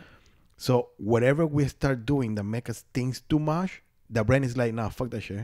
What you doing? What you doing? Chill. Come on, stop relax. working so hard. Get some food that we need some shit here to keep working and go and rest. You need to rest and you need to eat. Yeah. You never know when you have to go and run and hunt or and protect. Go make a baby. You know what I mean? And yes, please procreate, because we need more humans. You know, we never know when the next shit gonna happen that we gotta, you know, be low in numbers. Yeah, that's your brain. Yeah. So you start like, ooh, I wanna do this, and your brain right away gonna be like, oh no, like, oh, I wanna lose weight. That's one of my fucking battles every day, right? And I know it sounds a little bad. That's my problem. Like, there is people with real problems, but anyway, that's one of my problems. It's a real problem because it's my health, right? Yeah. So, but anyway, I'm like, yeah, I gotta change my ways to eat, and I gotta exercise more. And right away, my brain is like, yeah, but today we can get some pizza. Yeah. Let's wait until Monday. Yeah. And you're like, no. I gotta eat healthy this lunch. I gotta get some whatever oatmeal for my breakfast, and tomorrow I gotta go to the gym as soon as I wake up. And then you're like, you need to wake up that early? Come on, you're working hard. You instantly start like rest. trying to right like away, push yourself or like trick yourself to not do it, right? To don't do things that at the end are the great things for yourself, right? Like pursuing goals in your life. Yeah. what it should be, right? I think that's like the joke of life, that like, and it's so hard to kind of deal with it, because it's like anything that you want to do, it is hard, right? Like, it's like, you know, I mean, I would love to be a successful artist, but like, that's like, to do that is the hardest thing that I can do, right? So like, just like you have a goal, like, oh, like I want to have a certain like, I have either a weight goal or a health goal, right? Which we know is what's the best for us, but the process is hard. It's so much easier and comfortable to just hang out on the couch and not do anything, right? Yeah. But you also, like, that's not gonna take you anywhere, right? So it and that's kind of like, that's what's hard, right? Because it's like there's a anything that's good, you have to work for. Yes. But working is hard, and sometimes it's not fun, right? So it's like, that's what they call it, work. yeah, right? So I feel like that's why, I don't know. I mean, I feel like, you know, and I've been inspired by so many people, all the people that I've read about that have achieved extraordinary things, and it brings me comfort, because a lot of them say that, you know, like, it just, you know, it gets easier, but it's about like getting to a point where like you've done this so long that like it just becomes who you are, right? I believe that you can go from the person who always says, okay, maybe tomorrow, and eventually, like, if you are consistent, if you do put in the work, you get to the point where it's like it becomes easier to always say yes, right? And getting to that point is not easy, you know. And I think that we can fluctuate. Personally, I've fluctuated where like I'm in a place in my life where I'm killing it, like I'm waking up early, I'm doing everything that I need, but then sometimes maybe I burn out and it's like too much, and then like I fluctuate, right? So now it's like also like, okay, well, like, let's find a balance in it all. Like, let's go for it and let's give it our all, but also let's like find a balance to where like you don't find yourself in a place where it's like you've gone too hard and you crash and then you got to start over. How you balance your life, man? What you do when you're not working? I don't think I have balance now. I think that like I'm at a place in my life where I feel like, one, I feel like I'm early and I'm late. Like I feel blessed that like I have everything that I have right now, but I feel like I've achieved that in the late part of my life where like, you know, like I'm not in my 20s going for it, right? I think in my 20s I had like my dreams and aspirations were different. Like I was not really focused. I didn't know what I wanted to do. I was just living life and living for pleasure and trying to just like whatever, right? And I think I'm more purposeful with my life now. So I feel like I'm a little late to the game. But still, man, with 32 years old, you have accomplished a lot in life, and you in a great path to something, because at least you have good goals. Meaning, when for the artist mind, man, the artist mind is always, oh, I want to paint, like you were saying earlier. You know, for the artist mind to sit and create a plan, like I gotta have this studio where more I can afford it myself, so I gotta get more people, and then you see, actually working with other people, I can do other projects and become a Power Ranger thing. You know what I mean? We're all together. Just having that is a lot for an artist mind, because we always all over the place with our mind. First, because we really want to do art all the time, and we hardly think about money. And that's one of the biggest problems with the art community. Ourselves. I think we've made it, not to go on a different tangent, but I think we've normalized that like it's okay to just be a starving artist. Yeah, it's okay that's to just crazy like concept, man. Right. And I think that like, and that's part of what I'm trying to change, is that like I think in today's world there's so much room for like, you know, and I'm not saying like every artist has to be a millionaire, right? But like if you're working a job and you're making $50,000 a year and you're not happy, but you love to draw and you love to make paintings, I guarantee you that in today's world, you can make the same salary working a creative job. Yes. Right? It's or even more money. Or more money. Or maybe even a little bit less money, but like you're living your dream, right? Yes. And also it's that kind of work that if you put that work into it, it won't work for everybody. But it's the same. You can have 40 years of career in a bank, and you can get fired one day for any given reason, or economy crash and you out. And still, it doesn't mean that you warranty for life if you have a secure job right now. But with things like art, for example, tattooing for some painters that I know and follow, it's a lot nowadays. It feels this way, at least. It's a lot in your hands. If you put a job right now, you can start a year with $20,000. You can make in $20,000 a year. Let's say, for example, a number.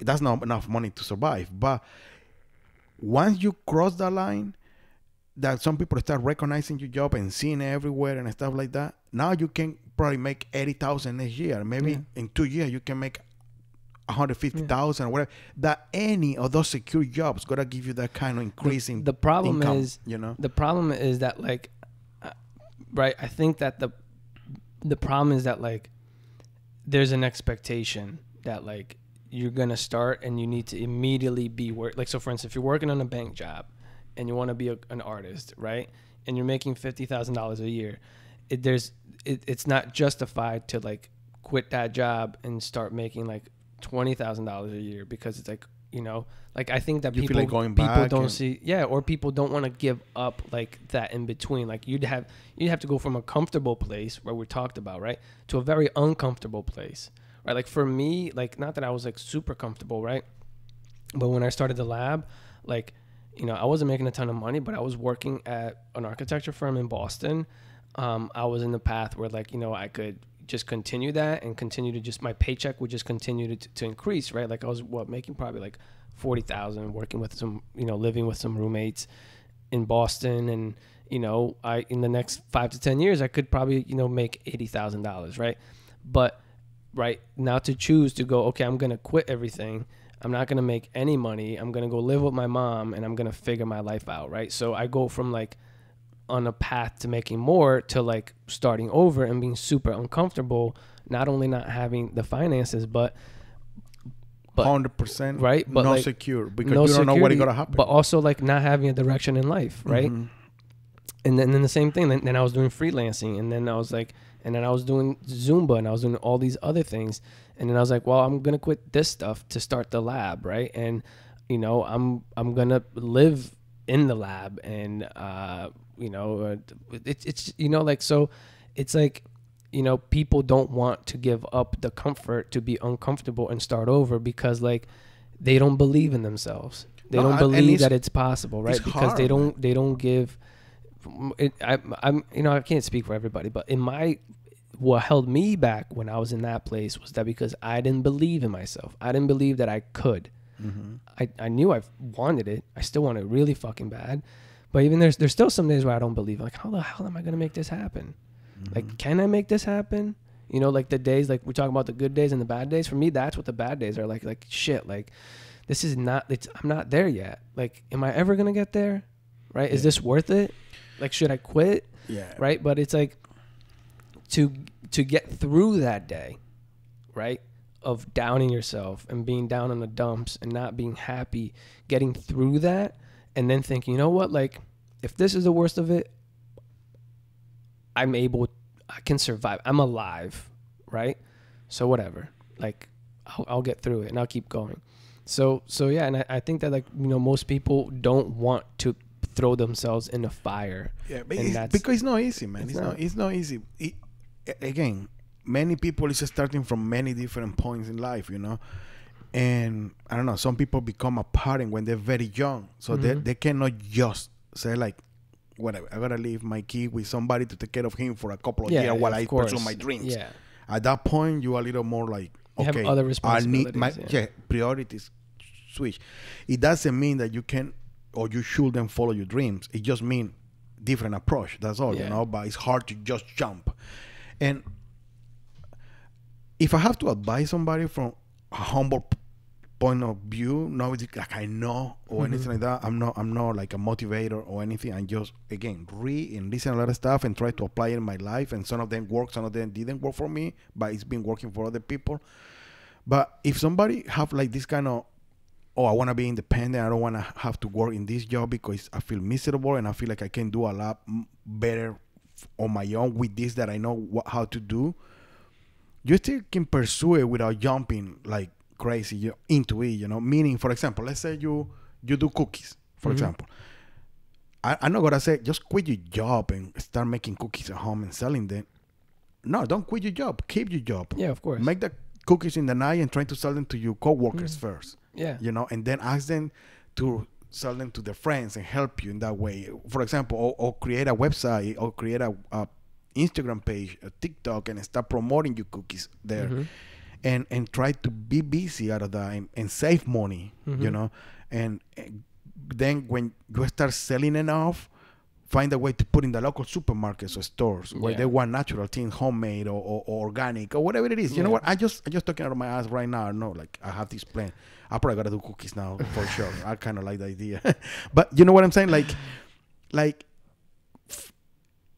first of all, realize or recognize where you are and who you are, and if that's what it make you happy, you made it. You know, you don't need to change it, because why would you change something that make you happy?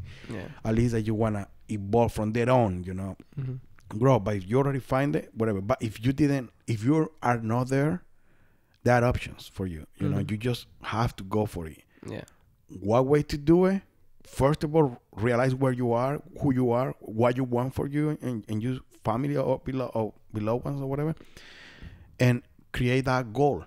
Write it down. It works. It really works. Just write it down. You know, I want to be a cookie maker and live out of cookies, and make it as big as possible if you want. Like, one day I gotta be the competition for any company, or I want to build it. Create that big goal, something, but don't go greedy. Don't go cheaty. Don't go like, I gotta fuck every other company in the world and make them suffer for the pain they cost me when I wanted a cheaper cookie. It just build yourself for what you really make you happy. You know? Create that goal, and then automatically start breaking it down into smaller goals. How I get there? I need to first have cookies. Step, I don't know even how to make cookies. I like cookies, but I don't know how to make them. Or that do you think? You know that recipe your grandma teach you. Start making it. How now making bigger more. So start learning on the internet how I promote myself, how I create a brand, how Google. A lot of information out there for free nowadays in YouTube, you know. What should I do to get this or there or whatever? And start, you know. Then you at some point gonna need more money. How I find investors? What is the best way? Should I find somebody that take all my money when this thing explode? How I learn about that? Just learn and put yourself there and do little goals, little by little, you know. And it is a big chance that it can happen. I'm not saying it's gonna happen again. It won't happen for everybody because it depends on many variables. But you'll never know if you never try. If you never try and put your soul into it. That it happened for so many people that why it wouldn't happen to you, you know? You know what I mean? 100%. But definitely, again, it's hard for some people to just to tell people just quit your day job and just jump into your dream because they're gonna happen to you. Nah, don't do it. It probably won't happen. I think for me it was more like, you know, I think it's having the patience. It's like, you know, again, it's like to not have that expectation, but to say, okay, well, I'm gonna start, and it doesn't have to look exactly like I need it to happen, right? Like, so, you know, it does. I don't have to make my first cookie and be, you know, selling in Walmart. Right. It's like, you know, like if you are in a situation where you can't just quit everything and go there, it's just like you just have to start and just, you know, this is the first step. And then, you know, have some goals. Like, okay, the next step is like, I just want to learn how to make 50 cookies, you know? And how to keep it all consistent. And they're good, and they're always good, and they always taste the same. And also keep in mind that you got to find those blockages and you know, those obstacles. And you got to hopefully you won't. But man, that's hard. You most likely will find. Even again, some of them are created by your brain. Why would somebody eat my cookies? If there's so many cookies out there, there is no reason I'm gonna sell a cookie. There is no reason that people gonna buy mine. You know what I mean? You always start with those thoughts coming. Again, it's your brain trying to protect you to don't do shit that might get you in danger, and you know what I mean, or out of the comfort zone. But just keep going through that. Just keep going through that. And once you pass that, you got to see like, bitch. You were tricking me, right? And then you're in the next side. And then it doesn't mean it's success now. It's not that you know, okay, I can keep going with this plan. I can keep going with this plan. And most of the time, it's about being consistent. Keep going. Give that time. Wait for the people to get to know your product or your brand or your name or your music or whatever you do, right? Just keep going and keep doing it. Again, it's no warranty going to happen to everybody, but if you increase the chances by a lot trying it. Yeah. I mean, you create your own luck, right? I think that like luck is never going to knock on your door if you're not doing anything. But if you're out there like trying different things and, you know, you're exploring and you're not afraid to fail, like there's, you know, like there's going to be more opportunities for luck. Like if you're just sitting on your couch, how is luck going to knock on your door? But if you're out there like trying a bunch of different things and just trying, you have more opportunities for luck to come to you. And also, I don't know if you have, I'm pretty sure you have, but also is this beauty that when you kind of get yourself out of the comfort zone and you start accomplishing even little goals, your brain kind of open. Yeah. And now you just seeing opportunities everywhere. Yeah. And now you're learning about other stuff and from other people. And now you feel like, oh, now that I'm doing this, even when you got some money, doesn't mean you're rich. But again, you're not so worried about what I'm gonna eat today. And now you for example, create your cookies. People is liking it, but now you're like, oh, maybe I can take some of this money of these cookies and try this other idea that I thought once about writing a book of recipes or about doing this other stuff. And now you can start experimenting with, oh, I'm a tattoo artist, but let me do a podcast now just to talk to people and learn more because I don't have the time to learn what I'm tattooing. Let's say, for example, right?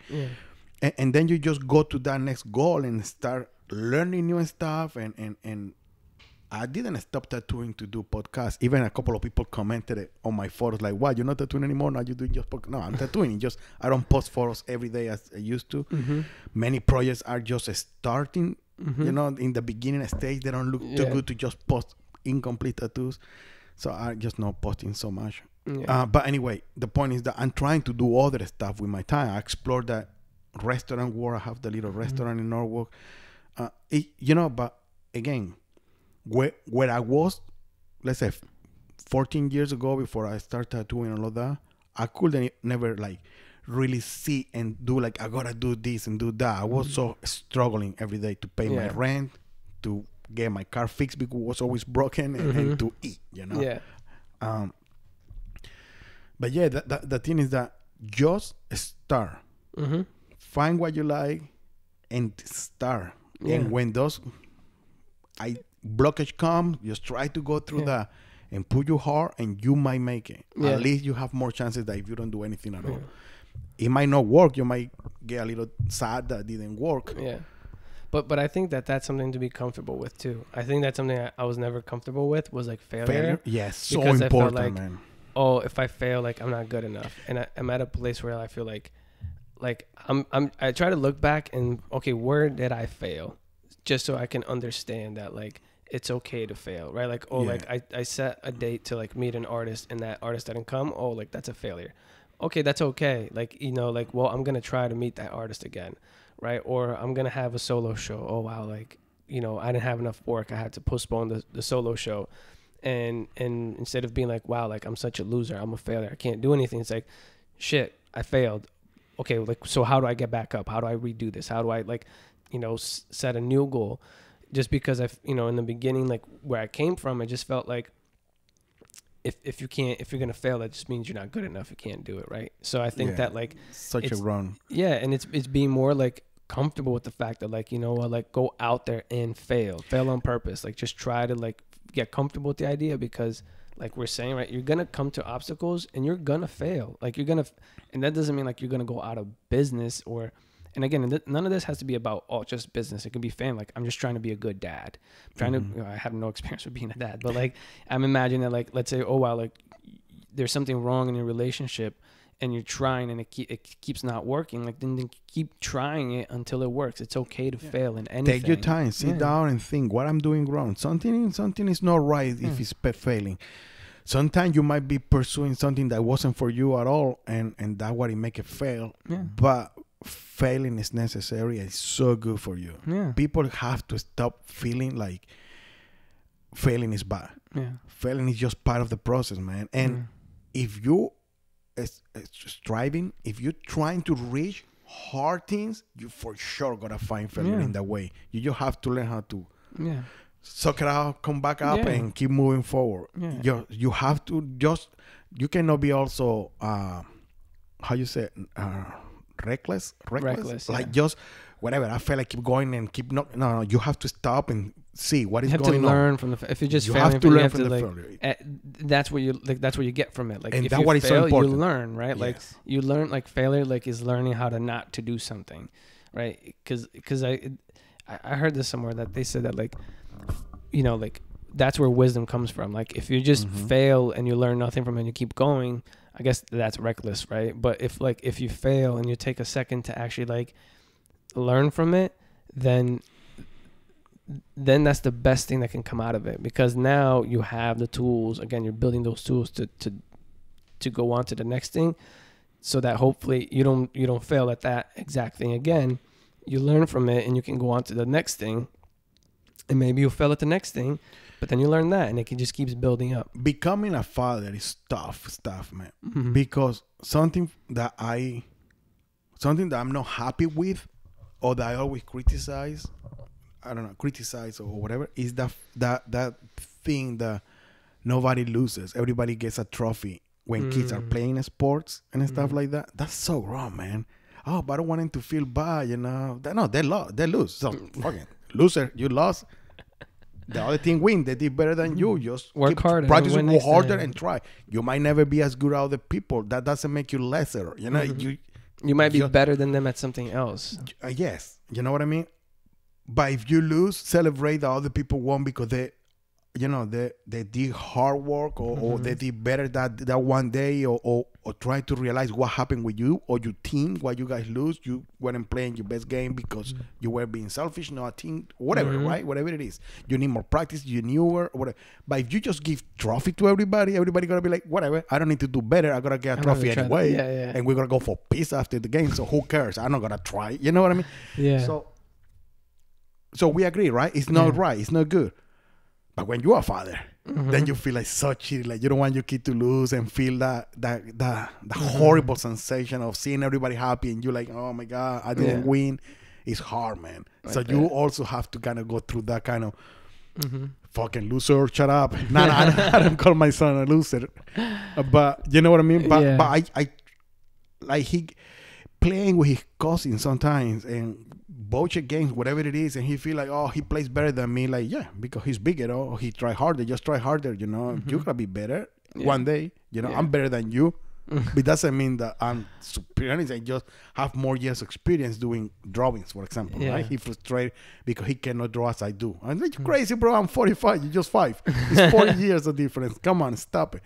But some part of you don't want him to be sad for losing.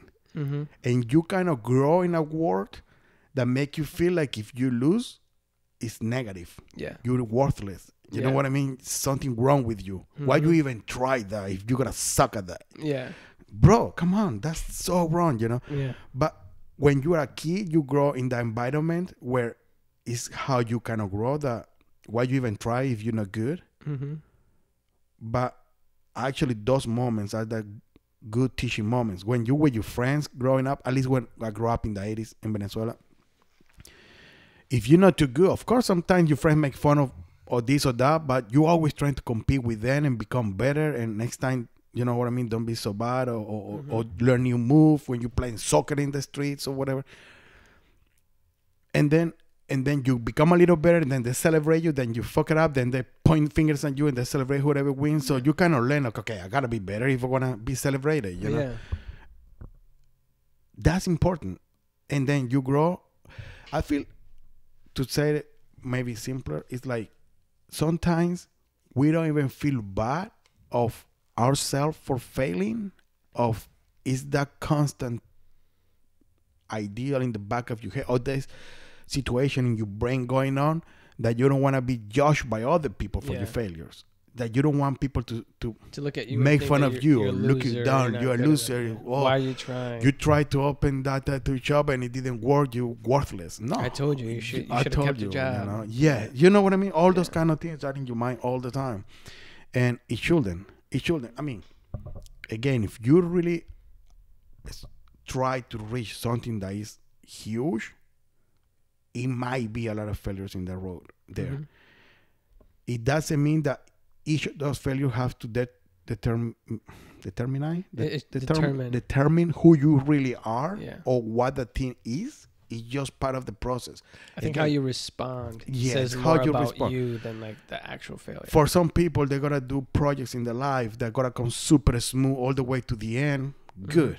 I wish it was like that all the time for everybody, but then probably everybody will be up there and nobody will, you know what I mean, will be in bad points right now in the life.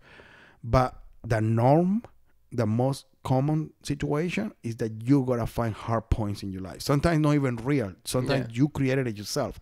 But plenty of times it gotta be actually obstacles in your way, right? I wanted to open this tattoo shop right here because I love this location. It's too close to a school. You cannot open places in tattoo shops close to school because it's a regulation for that. Oh, I didn't know that. I don't know either. I'm just making shit of my ass. Again. No. I learned that from South Carolina when I was once there talking to somebody that owned a tattoo shop there. Oh, okay. I was like, why you put that tattoo shop so far from that area that is so nice? That no, it's not legal there because it's a school closed, so you cannot do it. I don't know. I don't think Connecticut has that kind of regulations, but I don't remember anymore. I read all those regulations and stuff when I opened the shop, but I don't remember it. But certain rules happen. They're real things in life, you know. Or I want to do that, but I don't have this, or this is illegal, or this is not possible. So yeah, you find your way. You have to move around it. Move around it and find the ways. But you probably all gotta find things in your way. Just find a way to overcome it and keep moving forward, right? 100%. Don't be afraid to lose. You gotta probably find some points. You definitely gonna come through the challenges. You're definitely gonna like lose some battles. I think it's just to me, it has been about learning the mindset so that when I come across these moments, because they're going to happen, is how am I going to respond? Am I going to be down on myself, or am I going to find a way to make it positive and then go through it, right? Like in everything that we've done, and like opening the lab, and, you know, like in going through college and trying to figure out what I'm going to do or make, you know, like there's been so many times where I've come across the road and I felt like I've reached the end, but I had to find something else, right? Like when I first opened the lab, you know, I made the decision and I was about to sign the lease, and then I backed out and I was like, no, I can't do this. This is going to be too much money. I don't know how to do it, you know? And then Jessica like encouraged me and like, you know, supported me and said like, you'll find a way. We'll find a way. Right. So, I mean, I could have, you know, like just signing that lease, like was scary, right? Like I was like, what am I going to do? I'm signing a lease, and like, you know, like it's incredible. You know, like before I even started the lab, there was a time when I was in Boston that, you know, talk about failure, right? I had an idea to start a different business while I was in Boston.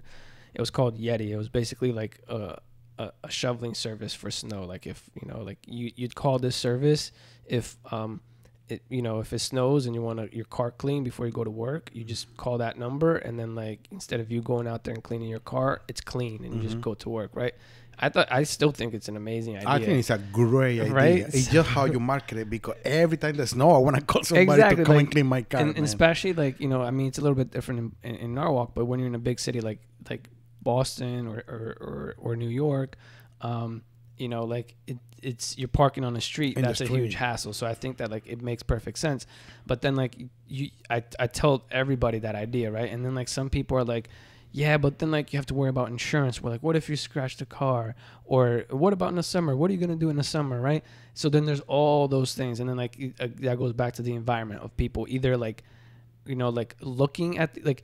Good. There's a person who thinks of an idea. There's two types of people. One person will look at an idea and see obstacles. The other one will see opportunities. Mm-hmm. The person who sees obstacles will always be behind because they're always trying to like figure out the obstacles. The person who sees the opportunity, like right now, if we're talking about the same idea, I see an opportunity of creating like a market and creating a business that provides a service that, if done well, could explode, right? Mm-hmm. Obviously there's going to be obstacles. I have to figure out insurance. I have to figure out what you do over the summer. Like, do you have to do like all those things, right? But if you focus on the opportunity, you can overcome the obstacles. If you look at just the obstacles, you miss the opportunity. Like, Yes. I'm not going to do this just because there's obstacles. Well, there's going to be obstacles no matter what you do. Right? If you're trying to find something to do that has no obstacles, good luck with that. Yeah. I cannot imagine something right now. So so that's the thing. And then like, and you are going to fail. There are going to be crappy times, but you know, you have to continue. And to circle back, well, that was a failure for me. Like, you know, I was in Boston. I didn't have the right people around me to put it together. I didn't believe in myself. You know, I was anxious, I was scared, and then that's actually like, I moved to Connecticut at that point. And after a while, my friend, like within a couple of months, my friend sent me a message that someone had started that same business in Boston, and they had the same exact name. So, so in my head, it was like, what's happening? Like, did someone take my idea? And I was super upset. But in any case, like, to me, that's a failure, right? Because this great idea that I still believe it's a great idea. I wish I could still pursue it, but you know, there's only so much you can do. But to me, that was a failure. That was an idea that I had that you know, it doesn't exist. I don't put energy towards that anymore. But I've learned so much from that. Like, right, if I didn't like try to register that business, I wouldn't have known what to do with the Mad Lab. If I didn't try to like create a brand for that business, I wouldn't have known what to do with the Mad Lab, right? And I wouldn't have the confidence to do what I've done, right? Like, very importantly too, if you couldn't see and recognize that maybe the people surrounding you weren't the great advisors, supporters, and if you haven't failed on that one without even trying hard enough, like now you're in the other side knowing those mistakes, right? So it's not just the fact that you learn something good about how to install or register the business with the state, the city, the federal, all that, but also recognizing that, okay, maybe I didn't try it enough. That's learning. All of that. I just learned I had the potential. Like, you know, honestly, like I learned that like I can do something, right? Like, I have the potential to start something. You know what was my idea? What? Similar to that one that I didn't do, and then I saw it happening so big, and I was like, fuck, why I don't know how to do those things. Uber Eats. Really? Yeah. Back in the day, I thought with my brother, like, it should be good to create and I was, of course, thinking locally, but most of the time, big ideas start small locally, and once it start working, you add up. If not, ask Amazon. Yeah. The guy starts selling books in his house, his books, then his neighbor books, and then suddenly he's billionaire, right? Now he's in almost the moon. trillionaire. Yeah, now he's going to the moon, soon going to be in Mars. And yeah. I don't know, one of these days Saturn or whatever. But the point is that I was like, man, it's so shitty that every time I want to eat something and I want to call for delivery, it's either Italian or Chinese food, right? There was nothing else. Back then, I don't remember any other people. One or other restaurant has their own drivers, but then you have to call, hey, do you guys deliver? Oh, today the driver is not here to work. Whatever. Always a hustle. Well, if you try to get Mexican food or something, it was always a hustle. Imagine if you try to get something like Barcelona or whatever. They don't have deliveries. They don't care about that kind of business. It's not the business model, right? So I was always saying to my brother, I want to hire a bunch of my friends. Back then, I didn't have money. I was working construction, shitty cars. So I was just always trying to think about planning. Yeah. Always thinking of opportunities. Always I want to looking for hire ideas. a bunch of my friends that have no like good income and stuff. They have car. Even hire people that already drive for pizzerias, but have them outside of them. So they not work for the pizzeria. They work for this company where people call me, you know, to order food from a place. I didn't know how to manage it, but that was kind of my idea. Yeah. So if you want to order from a place, either you call the place and once they take the order, they call me, come pick an order here for that place, and I go. Or they call me, order through me, and I make the order to the restaurant and pick it. Again, maybe it wasn't the greatest idea back then. It was not apps in the cell phones like now. Yeah. I'm talking about probably 15 years ago. Again, no Facebook, nothing of that was big. So I was just trying to think about the idea. And then I was like, that's just too hard. Yeah. How am I going to make that happen? I don't even know how to start, so fuck it. Yeah. And then a few years later, Uber Eats comes and it's big. And I was like, yeah, ideas are there. You have to find a way to make it work, man. Yeah. But I think the incredible thing is that, like, right, it's not even about that one idea. It's about the fact that like you're constantly looking for ideas, Yeah. right? Like the fact that like that idea somehow led you to the tattoo shop, or it led you to your restaurant, or whatever it is, you know, because you know, out of all the ideas that didn't work, there were some that did. Yes, And definitely. Nowadays, I said to my brother always, or sometimes to my wife, when I watch TV, for example, I don't have so much time to watch TV. I don't want to sound like I'm super busy. It's just that when I'm in the shop, I'm tattooing. I don't want to impose on my customer what I want to watch. So I'd rather let them watch whatever they want, or we play music, or listen to podcasts or whatever. Right, when I'm tattooing. But sometimes I said to my brother, my wife, nowadays I just like to watch Family Guy or American Dad. And when I said right now, I mean probably 2 years back, right? Because during those shows is when I'm not really thinking about what is gonna be my next project. You can actually like so now turn off. Yeah, it's so dumb, that show, that it helped me to turn off my brain and don't look for opportunities. Because if I try to, I used to like those shows that they remodel houses. Yeah. Right? When I was working construction, and I was always like, oh, maybe I can do this, maybe I can do that. Oh, okay, maybe I cannot remodel a full house, but I can offer the service, the person that gotta do this or that. Yeah. And what if I find companies who do stuff? And what if? And always, man, whatever I was watching, pawn houses, or whatever, reality TVs. Yeah. What if somebody can buy this and sell it there? What if I do this? Man, all the fucking time the brain's working. Taka, taka, taka, taka, taka. I wanted to create an app to do tax sales and app. Probably there is tax sales apps already, or if not, you have marketplace in Facebook or stuff like that. It's kind of similar concept. But I wanted to do that. I never did it. Probably it's also a good idea. Never know. But the point is that just watching TV, I don't rest. I'm just like sometimes it's exhausting. Yeah. No, my mind is always going. I think that's kind of like the creative mind. I think so. Yeah. To me, that's kind of like a curse. It's a blessing and a curse. I actually made a painting about it, because I called it the "Do You Boo Boo Jail," because you know my whole Do you boo boo jail? Yeah, because so one thing that I do, like for me, I'm always trying to. I've learned to not try to inspire people. I've learned to inspire myself, because if I focus on, like, I can't control other people. I can control myself, right, and my own reaction. So I decided with my art and everything that I do, I'm going to do it for me. Like, I want to inspire myself, because if I'm successful inspiring myself, there will be other people who inevitably will connect with me and will be inspired as well, as opposed to like, I'm going to try to inspire Javier. I'm going to inspire myself, and maybe Javier will connect with me and be inspired, or he will not, but there will be people who will. So that's my motto, my tagline is just do you, boo boo. To always just be authentic to yourself. You know, everything we've been talking about. I've seen the paintings you do about the boo boo. Yeah, with that word boo boo in it. Yeah, that's kind of like the nucleus of everything that I do. Is to just, it's what we've been talking about, right? Like, what do you mean about with boo boo?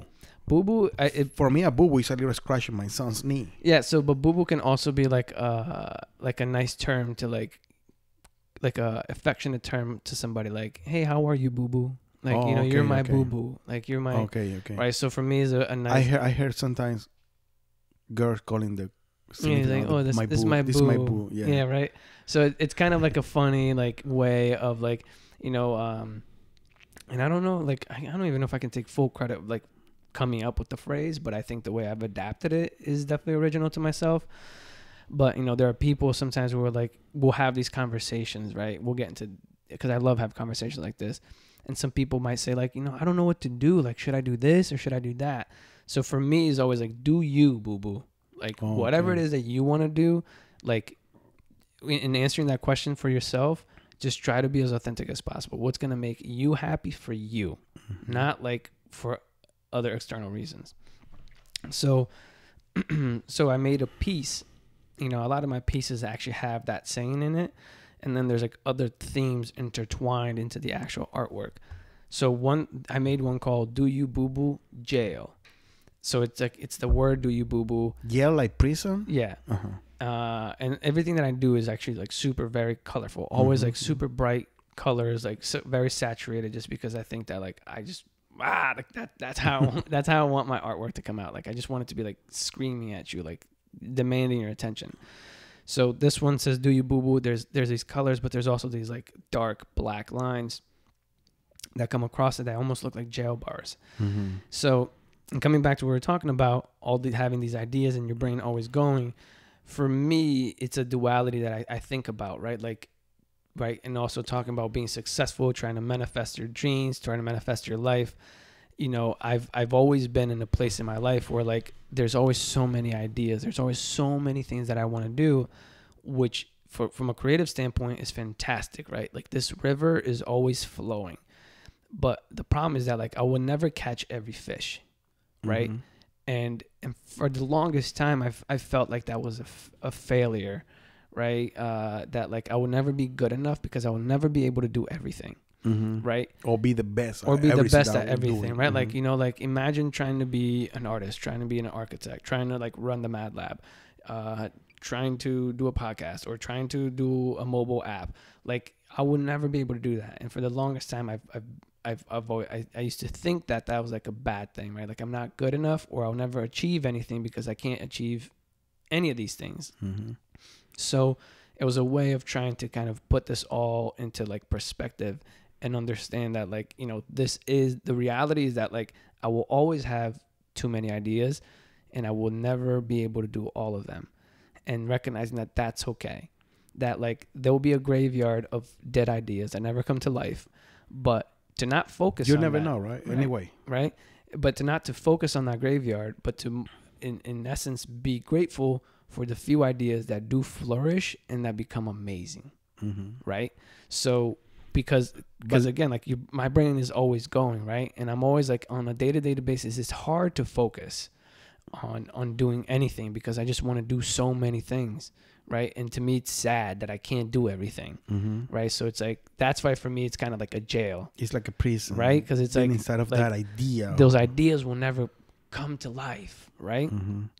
Yeah. There is a Colombian Nobel Prize writer. Mm-hmm. He died a couple of years ago. Gabriel Garcia Marquez, very well known in the world. So he got this book is called, I don't know what is the word in English, Peregrino. I would say it's like the water. no no Peregrino. I don't know what is the word. Maybe it's the same word in English. What is it? It's, you know, when people used to live back in the days in East Coast and they took horses and moved all the peregrines. Pilgrimage. Like when you go from one place to another the other place. Yeah. Like what is the word? Pilgrimage. Pilgrimage. Okay. Like a pilgrim. A pilgrim is someone a who pilgrim. goes like The from person this is a place. pilgrim, right? Yeah. So it's like 12 pilgrims tales or something like that. It's the name of the book. The point is that he said that over the year, because he's an amazing writer, he grows these short books or stories or whatever, but he never was pleased about them and throw them away. But at some point he found some of those and put them back, and then he realized they actually has an interesting life by themselves. Mm-hmm. So he put them together in a book called the 12 Peregrine Stories or whatever. And it's that kind of idea that something that right now might not sound so good to you as an idea, it might have a lot of potential. And it's good to always have it there. Mm-hmm. So I know we're talking about having too many ideas and being a course almost, not being able to rest your brain because you're always thinking about ideas. Mm-hmm. And instead of me saying stop thinking about so much, I'm saying just keep thinking about it, writing down and putting aside that my day. Either they're going to become more noticeable as a good ideas, or you find better tools in your life, or be surrounded by more people in your life that are going to help you to develop them or find the potential. Yeah, it's like it's not the right time. Might not be the right time. Yeah. Either because that seems to be too hard or too not good. Mm-hmm. I don't know if that's actually grammar correct, saying too not good, but whatever. Or you're just busy, right? Yeah. And in some point you might find people around it, or yourself you gotta find with more time to you know, revive those ideas and work with them again. Yeah. Give me 1 second. I need to take a leak, man. No problem. If you need, it's about right there. Okay. Awesome, man. You doing like a blog with them or something? We're going to create a promotional video for the art manifestation. Oh wow, cool. Yeah. Um. All right. Yeah. So we're back. Yeah. Sorry, man. You're good. I needed it to be so bad. So let's talk a little bit about the event that is coming. Sure. That you're putting together. Yeah. Our manifestation is that name? Correct. Yeah. All right. Tell me about it. Or tell us about it. Sure. So talk about ideas, right? There was a time where I was living here on Main Street, and there's saving ideas for later, right? There's that parking lot that's across the street from Valencia, that's like always empty. In the marketplace, Yeah, they close it, right? They close the business. No, not that one. There's literally it's a corner. It's a parking lot. There's just a fence. And there's yes. They used to rent car there or sell car or something. That one, right? Yeah, exactly. They're selling the space. I wanted to buy it. Yeah, so I would drive by that all the time, and I think like, oh my God, it'd be so cool to like do like a food truck festival or just do something there. It'd be so cool, right? And I would think about it all the time. Nothing ever happened. So now we're at the Mad Lab, and we wanted to create an event. And I feel like now this is that idea coming back and actually happening at the right time. Pellegrini idea? Yeah, exactly. So what we're doing is, across the street from the Mad Lab is a parking lot. And as you know, there's multiple like mural boards, and you've painted 2 there. So I think we have, over like 20 pieces of art within the art park that's permanently there. And we wanted to host an event and to bring our community together, right? We wanted to do a festival. And for me, and this kind of comes back to also like that one time where Five Fingers invited us to be at the art festival. And I was like, and I thought in my head, like, next year I'm going to come here by myself. Like, I'm going to have my own tent, and like, we're going to take over this festival. Like, we're going to be the best thing here. And we actually did that. We did come, like, at that point we had already had the lab. We came with all the artists. We had our own tent. We had a great time. It was at the awesome. Sono Festival? Yeah, at the Sono Arts Festival. But then I always had this vision of like, we want to go beyond that. We want to create our own thing. So this year was the time where we actually were able to do that. So we wanted to do an art festival. We wanted to bring our community together. But beyond that, we wanted to really like brand it and create it and put like a lot of meaning behind it instead of just like doing an event for the sake of having an event. We wanted to really symbolize something and really be important, have something really special about it. So we decided to talking about like manifesting our dreams and turning Norwalk into the art capital of the world, right? That's like the big vision. Then we thought, well, the first step maybe is let's do a festival where we where we focus on connecting all of the creatives in Connecticut, right? Because like, I think that if we want to turn this city into the art capital of the world, we need to build a foundation for what does that even mean? What does that represent, right? How can we actually put meaning behind that? So for us, in pursuing this dream of becoming an artist, there's something that I've heard so many times is that like, if you want to be successful, you have to go to New York City, go to Brooklyn, because there you have all the resources to be successful, right? But I didn't want to do that. Like that's what you're supposed to do, right? I never want to do what I'm supposed to do. I kind of want to do my own thing. Like I feel that if instead of competing with everybody else, I can create my own competition and be the top gun in that competition. So that's what we wanted to do, right? We wanted to create a place that could be a tradition, create an event that could be a tradition for Connecticut creatives to always come and amplify our voice. Like we want to have a festival that is going to showcase the best that Connecticut has to offer, right? To actually stand out as the art capital of the world, so that we can slowly grow it and build a tradition that like, like imagine like 5-10 years from now, like everyone like from all over the world will come to this one festival to create art and manifest their dreams. Because there's 2 points of the festival. One is to connect all of Connecticut's creatives. That's how we want to start, right? Because Connecticut has so much creativity, has so many talented artists, but because we're so far away and secluded, it's hard to collaborate. It's hard to, There's so many things going on, even within Norwalk. There's so many artist collaboratives, but we're kind of like, we don't work together, right? So we want to actually like change the narrative to make it easy for us to actually like come together and do great things together. Same thing like the Power Ranger model, right? Like Connecticut has so many different artists. Like the art manifestation is the biggest robot we're going to morph into. And in addition to that, right, going back to like creating the right environment for people to be successful, we want this festival to be a place where artists feel inspired to manifest their dreams, right? So that's why it's called the art manifestation.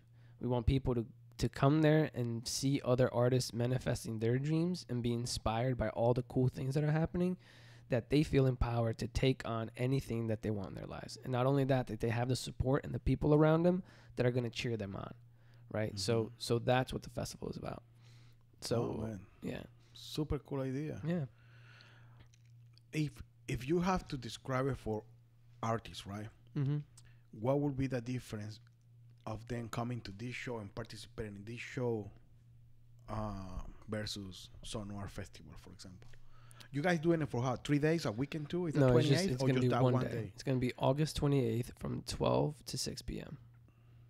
And if I had to differentiate it, I think the best way to differentiate it is the human experience. The human experience and the intention behind it.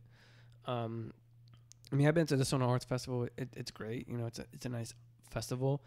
And not like, I don't see it as a competition or anything like that. I think for us is like, I don't mean in that way, because it's important for me that it's understood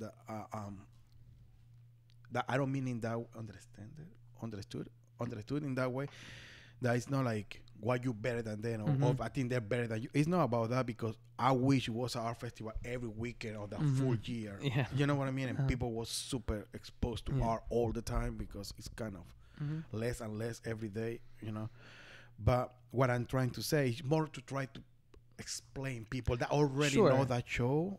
Well, I think that concept, because for the people that don't know, the Sono Art Festival is one of those art and craft festivals that they do all around the state, and I'm sure other states probably have them too, where for a weekend, 2 or 3 days, they block a few streets. The closest sometimes they do in parks in other cities. Yeah.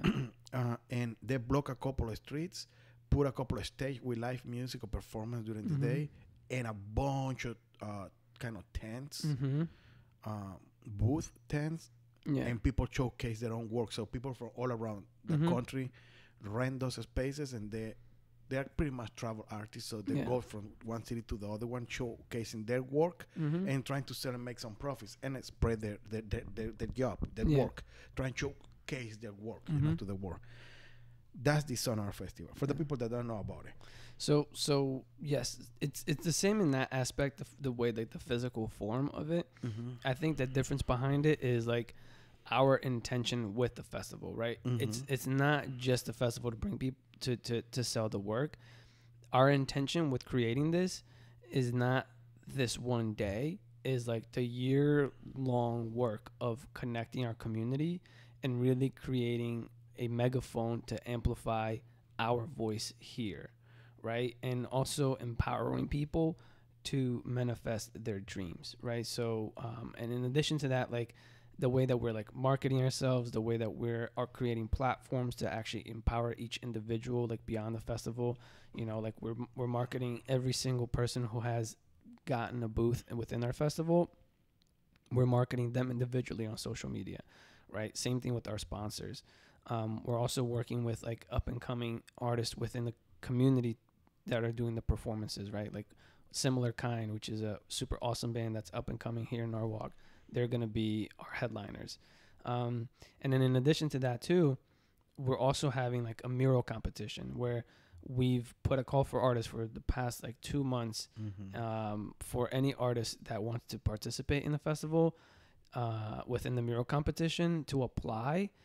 And we've already chosen all the artists. So those artists will compete at the festival. They're getting paid to be at the festival and compete, but at the festival, they're going to create live pieces of artwork. So they're each going to create a mural, just like the ones that we have there now.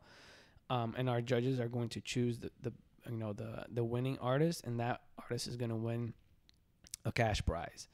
So cool, man. So they're gonna be painting in similar size like the one that I did. Yeah, well, the one that you did was there were doubles. So I did one double and one single. Oh yeah, you did. Yeah, the one you did of your son was a single one, right? My son is single. Yeah. I forgot the size, like 4x6 feet. Yeah, or it's something. it's 4x6, 4x7, something like that. Something like that. Yeah. And the one that is double is 2 of those pieces, so it will be 8x6 or something. Yeah, like yeah, that, right? exactly. So each artist is going to be painting a 4x6 mural. A single one. Oh, yeah, cool, a single man. one. So there'll be Super like cool. one artist on either side, and then on the other side of the parking lot there were one artist on either side of the mural. So, and I think that's kind of what differentiates us, right? Like outside of the actual physical form of the festival, which can be seen as similar to other ones, we're really looking for ways to like showcase Connecticut specifically, at least for this one. Like, I mean, like, again, like this all goes back to like the big moon vision of turning Norwalk into the art capital of the world, right? And like one of the first steps for that is to really like unify our community. Like, it's not just a festival to bring people and sell work. Our goal, like what the measure of success for this event is, did we do a good job at promoting our creatives and creating a feeling of unity that can sustain us until next year, to build that camaraderie, right?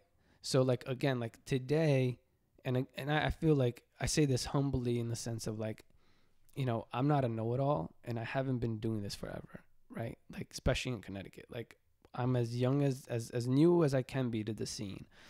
And I've recognized that there's been so many other artists before us that have been striving to connect Connecticut, to connect, our community, right? Like this isn't different. This is just our way of doing it. And I think that in addition to that, our demographic and the people that like are kind of really excited about what we're doing are artists that typically haven't had too many opportunities. So we're really creating, and a lot of young people too. A lot of young people, right? So I think what I'm recognizing now is that we're creating a completely new avenue for other artists that haven't had the most opportunities, right? Like there's like veteran artists that have been doing this for a long time, but then there's also some artists who have never had the courage, and now they're taking the step and they're doing this, right? And that goes back to the feeling and to the intention behind the festival, which is to inspire those individuals who didn't see it in themselves to have the courage to do it. And in addition, to empower the ones that have been doing it for a long time to do it better, and to elevate those who are just starting, right? So for us, that's why I say human connection. Like with the Mad Lab, everything that we've done has been about the experience within that environment. Like it all started with Emotion Explosion, right? This is just an extension of that. Emotion Explosion was about bringing people together and being contained in a space and being inspired by what we were doing together. If I was there by myself, it would have been different. And if I have all these people there working under one mission, right, with a positive attitude towards something that like helps empower everybody, then that's magical. Right? Even if you have the same group of people, or the same amount of people, not the same group of people, but the same amount of people, but everybody was working very independent of each other, it wouldn't have been the same. Exactly. As it was being a unit, Yeah. like a one communal thing, Yeah. like a group of people working toward that goal of Yeah. let's destroy those kind of fears that sometimes we have. Yeah. It's just collective elevation. Like we all want to like build a platform and help each other. Like we're not trying to stand on top of each other. We're trying to like create a platform that we can all stand on. Yeah. Right. And then create another platform that we can all stand on and slowly go up together. Right. Because like there's a saying that says, alone you go fast, together you go far. Farther. Right. And that's the goal. Like, we want to work together to create something great. Right. And it's been really inspiring, because the way we put the festival together was, first we did a fundraiser. We collaborated with CT Murals, which is an organization out of Hartford. run by Matt Conway, and he basically helps create giant murals all around Connecticut, right? I don't know if you've heard about the MLK corridor, all the murals that are going to happen here on MLK Boulevard. They're, Norwalk is creating like this big project where they're going to like create all of these like MLK related murals all along MLK Boulevard, right? With this idea of like revitalizing the city and really help kind of elevate that community. So Matt has been involved in that project, but he's also been like, he's worked with like multiple artists. I haven't heard about it. Oh, really? I don't think so. Yeah. I don't remember. I mean, it's definitely, like the Arts Commission has been really pushing it. It's already like pretty far into development. They've already kind of selected all the artists and like they're going to start kind of implementing some of the artwork now. But what I was trying to say is that, so Matt, he essentially like works with artists and small organizations. He raised money from private organizations to create murals in the cities, right? So a lot of the times it'll be like a mural that's like empowering with a positive message. Other times it'll be a mural where like the artist will work with like a school or kids to create something awesome. So he's out there like putting all this good energy and art into the world. And we connected like through the art park and through what we were doing, like we just kind of connected on social media. And for us, it was so empowering because like now we want to connect Connecticut, right? And we're here on the south of Connecticut, and here's in Hartford. Now we kind of like create this bridge between these two, right? So again, connecting the community. So we partner with him because his company is a nonprofit, and we partnered also with Sustainable CT, which is a private organization that helps fund public art projects. So anything that we raised for this art manifestation, they would double up to $7,500. So with that alone, we were able to raise $15,000 for this project. And that goes towards the art manifestation and the mural competition. And all we have to do is create public artwork that's for everyone to enjoy. And hence, that's the main focus is the mural competition. Because now we can actually pay artists, right, that can represent our state and our ability to be creative, and we can pay them to do awesome work, and then also promote them and have them like live on forever in this art park, right? And ideally, we can continue this on and on, and imagine what we can do in 10 years with this mission, right? So for us, that's the differentiator is like our motive and our intention behind it, right? Because like I see that if we can be successful with this event, right? Imagine the sponsorship that we can get next year.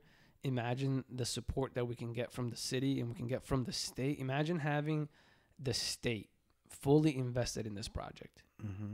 Like imagine if that state, our governor was like, we want to turn Connecticut into our capital of the world. Like imagine the power behind that. No, definitely. Right? I really hope they start thinking in that way because, politicians, a lot of the time, they get distracted by whatever give them votes. And sometimes art is not the main thing. Even though some of them realize and understand how important art is for the world and for the communities. Hopefully. I hope so, man. I hope it keeps growing from there. Because again, we go back to circle to everything that we've been talking so far. You're starting something that can be very huge from a modest starting point. That is not that modest because it's still big enough. But you're trying to concentrate in Connecticut, artists from Connecticut, an association from Connecticut. But again, if your goal keeps growing and goes to if this project keeps growing and goes to where your goal is planned to be, in some point going to be artists from all the world showcasing and doing projects here in Norwalk or in Connecticut somewhere that we find the big space to congregate everybody. And it's very clear for me the difference between the Sono Art Festival and all those festivals and you festival, the one that you guys are putting together. I feel somehow it's a lot more artistic from the point of view that it's kind of made by artists for artists, and for the community to see how the art works. Let's say seeing people doing art live, and seeing young artists and people like you guys putting together this kind of show for the community, and showcasing other artists, as you said, never been showcased before. They just new, they just young, or whatever it is that reason. But giving this platform to everybody to see, the artists to showcase, and also to see whatever is happening in the community. I don't know many painters in Connecticut, for example, not even in Norwalk. Let's get in the whole state. And something that is super cool about, for example, tattoo conventions, right? Is that you go to a place to tattoo with a bunch of different artists under the same roof, but many different styles, many different tools, many different cultural way to approach the art. So this is art. Those are artists that come from all around the world. In some of the conventions, some conventions are smaller, but let's say one of those big conventions, it's tattoo artists that come from all around the world, and you just having to work in front of these people, in the back of your head already is like, I have to do good. You know what I mean? And then you go and see what they're doing, and then come and see what you're doing, and then you talk to people and meet people and break all those barriers of distance and all of that. It's so important for the for the industry itself. For the I feel like it's like industry. fire for like collaboration. It's like you just like, like, because I think that like one of the hardest part about being an artist is like is just being an artist, is being creative and like putting yourself in that situation and like feeling like you can do it, right? So I think when you put a bunch of people together and you say like, let's do it together, it just makes it so much better. And like you kind of feel like a superhero because like you got all of these people doing it with So you. it's the 28th of August, right? August 28th. So Yeah, it's we're like 2 weeks from now, kind of. What is it? It's a Saturday, right? We're 20 days away. Yeah. Don't get scared.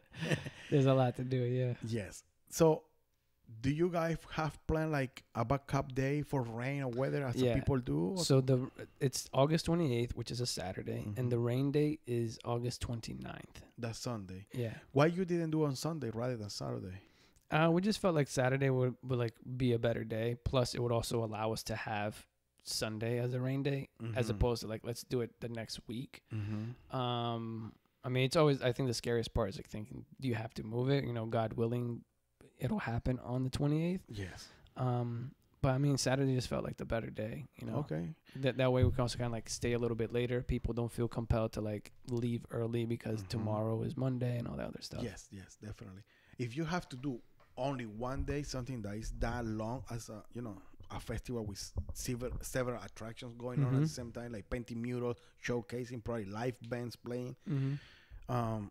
It's always good when you don't have that kind of, by 6 p.m. you have to be gone because next day is working day. And then the good thing some is people have to travel back to their home, so it's harder when it's and then the good thing for us too is that like we're really trying to focus, like something that I've learned too is that like when you're trying to kind of go big and do a lot, is to not get overwhelmed by trying to do a lot and go big right away. Is to just simply focus on like literally like at arm's reach what's around you and who's already part of your network, right? Just doing really well by them, because in essence, if you do really well by the people who are already in support of you, they'll tell other people and it'll grow. Yes. Right? So again, for us, that's why we're focusing on Connecticut. That's why we're focusing on our backyard. We're focusing on Wall Street, and we're focusing on the Isaac Square, because those are the people who really know us and who are already supporting us. So we felt like doing it on this Saturday, also gives them time to like go out onto Wall Street and like go to the restaurants. Maybe there's something going on at the Wall Street Theater afterwards, and then they can kind of go to a show, or like just really kind of allow them to like explore our area. And there's so many murals already around the area that kind of gives them more kind of time to like enjoy that. Definitely, man. I like it. Yeah. And why just one day? This is funny. When we first started the festival, we were like, all right, we're going to do this festival. It's going to be great. We're going to do it for 3 months, and we're going to do it every weekend for 3 months, and this and that. And wait. Say it again. Every 3 months. No. When we first started this, we were like, let's do it all summer, and we'll do it every weekend or every other weekend for the entire summer. Oh, shit. And then it's slow, like, you know, talk about like having crazy ideas, right? And then we kind of took a step back and we said, look, you know, for us, it's going to be crazy for us to be successful and being able to pull this off like to that level if we do it every single day. Plus, like, we're not going to have money to do that, right? We have to raise the money. So we felt that we could be more successful if we just focus on just getting it off the ground. Let's just put a stake on the ground that this is happening from now on, and that like if we focus on doing just one really, really, really, really good festival, and we create an amazing experience that people that's unforgettable, then next year we can do 2 days, or next year we can do it every other, you know. So for us, it was, you know, we had ambitions to go like much bigger and to do it more frequently, but we felt that like in order for us to be successful and to do a really good job and to do right by our mission, we could start a little smaller and then slowly grow. I mean, like the real vision is to like essentially grow it onto Wall Street, right? Like it can be, actually the festival can be like on Wall Street and then on River Street, like right where your mural is. And then it can like spill back onto Isaac. Like imagine the entire neighborhood like super activated. Like imagine like thousands of people just pouring into Wall Street from like all over the country, all over the world. Like, you know, like I want this to be like Art Basel. Like, yes. You know, I mean, that's crazy to say. Like, who am I to say that? But that, like, no, that's the vision. That's the dream. I'm there with you, man. Yeah. When you mention big teams, I freak out a little bit, but it's exciting. But I get excited right away. You know what I mean? Yeah. Definitely, my thought is like, fuck, I gotta be awesome. Let's do it. You know what I mean? Yeah, it's like that's too crazy. All right, fuck it, let's do it. Let's see what we can do. Yeah. Awesome. It's so fucking crazy. Yeah, let's do it. Yeah, awesome. You know what I mean? Exactly. Definitely. Every time you mention something big, right away it's like it's exciting. It's exhilarating. Yes, it should be. A lot of people gonna be like, "Fuck, you crazy? Don't do that." Why people? No, let's do it. You know, do it, man. From outside, I feel like 1 day is too little. Wait, hold on. I know. Arguing with you. I'm gonna let you know my process of thinking. Right. I feel it's too little because again, installing tents, booth, and people have to travel with their project. They have to pick it up, put in boxes, come here, unpackage, set it up, and all of that. Some people have to invest money in coming here. So 1 day to recover the investment and to give enough time for people to come and enough people to see it and all of that, it sounds tough, you know. But I 100% agree. It's good to start with a solid project. 1 day is better to do, like, rather than trying like, I gotta do 3 days. I have zero experience and $0 to do it, but I gotta do it. That probably could be a bad idea. It's better to do one solid good day that people is excited. Public next year wanna come. People gonna talk and gonna be like, you miss it. People gonna be next year, I wanna see it too. Yeah. And artists gonna be like, oh, everything was on point. Always little shit happen, whatever, you know. But everything was on point. I'm glad I did it with you guys. I wanna come back next year, count me in. So next year, you know already you have these people. So yes, it's smart. It's smart. Yeah. It's smart to try to do. Start with a point that you can control the most possible. Yeah, it's like a calculated risk, right? Because I mean, there's also a risk to this because, like, you know, I mean, we're very confident in what we're doing, but who knows what's gonna happen, right? Like, you know, if it rains, it kind of sucks. Like, you know, rain can kind of make or break these types of things. So, I think for us, it was really about, you know, focusing on just the idea and just like the execution of like what can we do. And I mean, and also like, you know, honestly, like everything that we're doing for the most part, you know, like 80% of everything is just Wilson, Jessica, and myself. So it's just the three of us, you know, working full-time jobs and then doing this on the side. So, you know, and not just this, because you guys keep having events in the Mad Labs. Like last Friday was one of them in the night. For everybody that's listening, and it's local, even local, I mean in the 3 states or whatever. Check the Mad Mad we are. Mad underscore. We No. are. Mad underscore we underscore are. Oh, yeah. Right. If you just type in "mad we are" on a search It bar, shows? it shows up. It should Yeah. show, right? Yeah. That's on Instagram. Yeah, we're So cool like that. you guys always post what you're doing, and you Yeah. guys have always events Yeah. where like drawing from life or art shows, Yeah. or people come and sell crafts. I've seen like Mhm. jewelry and stuff like that they Yeah. do. You have music, you have drinks sometimes, Yeah. or food. So you guys always doing events. Yeah. Over the fact that you're full-time working and full-time trying to create art too for those events, and now putting And now together planning the festival. manifest. Yeah, Art. it's been a lot of work. And we've had help. I think that's something that we've been grateful for, is that like outside of the three of us trying to kind of like run the ship, as the years have gone by, and as this project specifically has grown, we've had a lot of people reach out to want to help. And we've had individuals that have like actually take on a lot of responsibility within the event to kind of make it possible. So, shout out to everybody. But going back to like visualizing the whole thing, it was a calculated risk of, how much can we focus, because that's something that I've learned in my design experience, is that when I'm designing a house and a client, like let's say like you have your studio, your basement, right? You're like, all right, I want this studio to be a podcast studio. I want it to be a living room, and I want it to be a painting studio, and I want to be this, and that. Like, sure, you can do that, but like it's not going to be the best podcast studio, and it's not going to be the best living room, and it's not going to be the best painting studio, right? But now if you say, I want to turn this space into the ultimate podcasting studio, then it can actually be the best podcasting studio, right? Because you're focusing all of your energy to achieve one thing. Like, you're not kind of like splitting everything. And that's what kind of was for us. It was like, there's so many goals, there's so many things that need to happen, right? And we don't just, outside of just bringing people and setting up tents, right? We're really trying to bring this into the digital era, right? Like, we want this to be promoted on social media very different than anything else has been before, right? We really want to focus on like supporting artists and promoting the artists.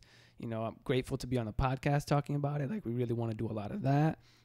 We really want to have like an ability to tap into the local businesses and help promote them as well, so we can tap into the neighborhood and bring value to that. Like literally we want to transform Wall Street with this event. We want to have like, right now not an app, but we really want to have like a phone experience where like you can go and you can scan a QR code and learn about every single artist. You can see the timeline of all the performers, you can see all the sponsors. So it was let's pack in as much as we can into one day to like really like blow it out of the water, right? So yeah, that was the whole thought. It's cool, man. I'm excited. The Yeah, 28th, man, I'm gonna be there, man, for sure. Yeah.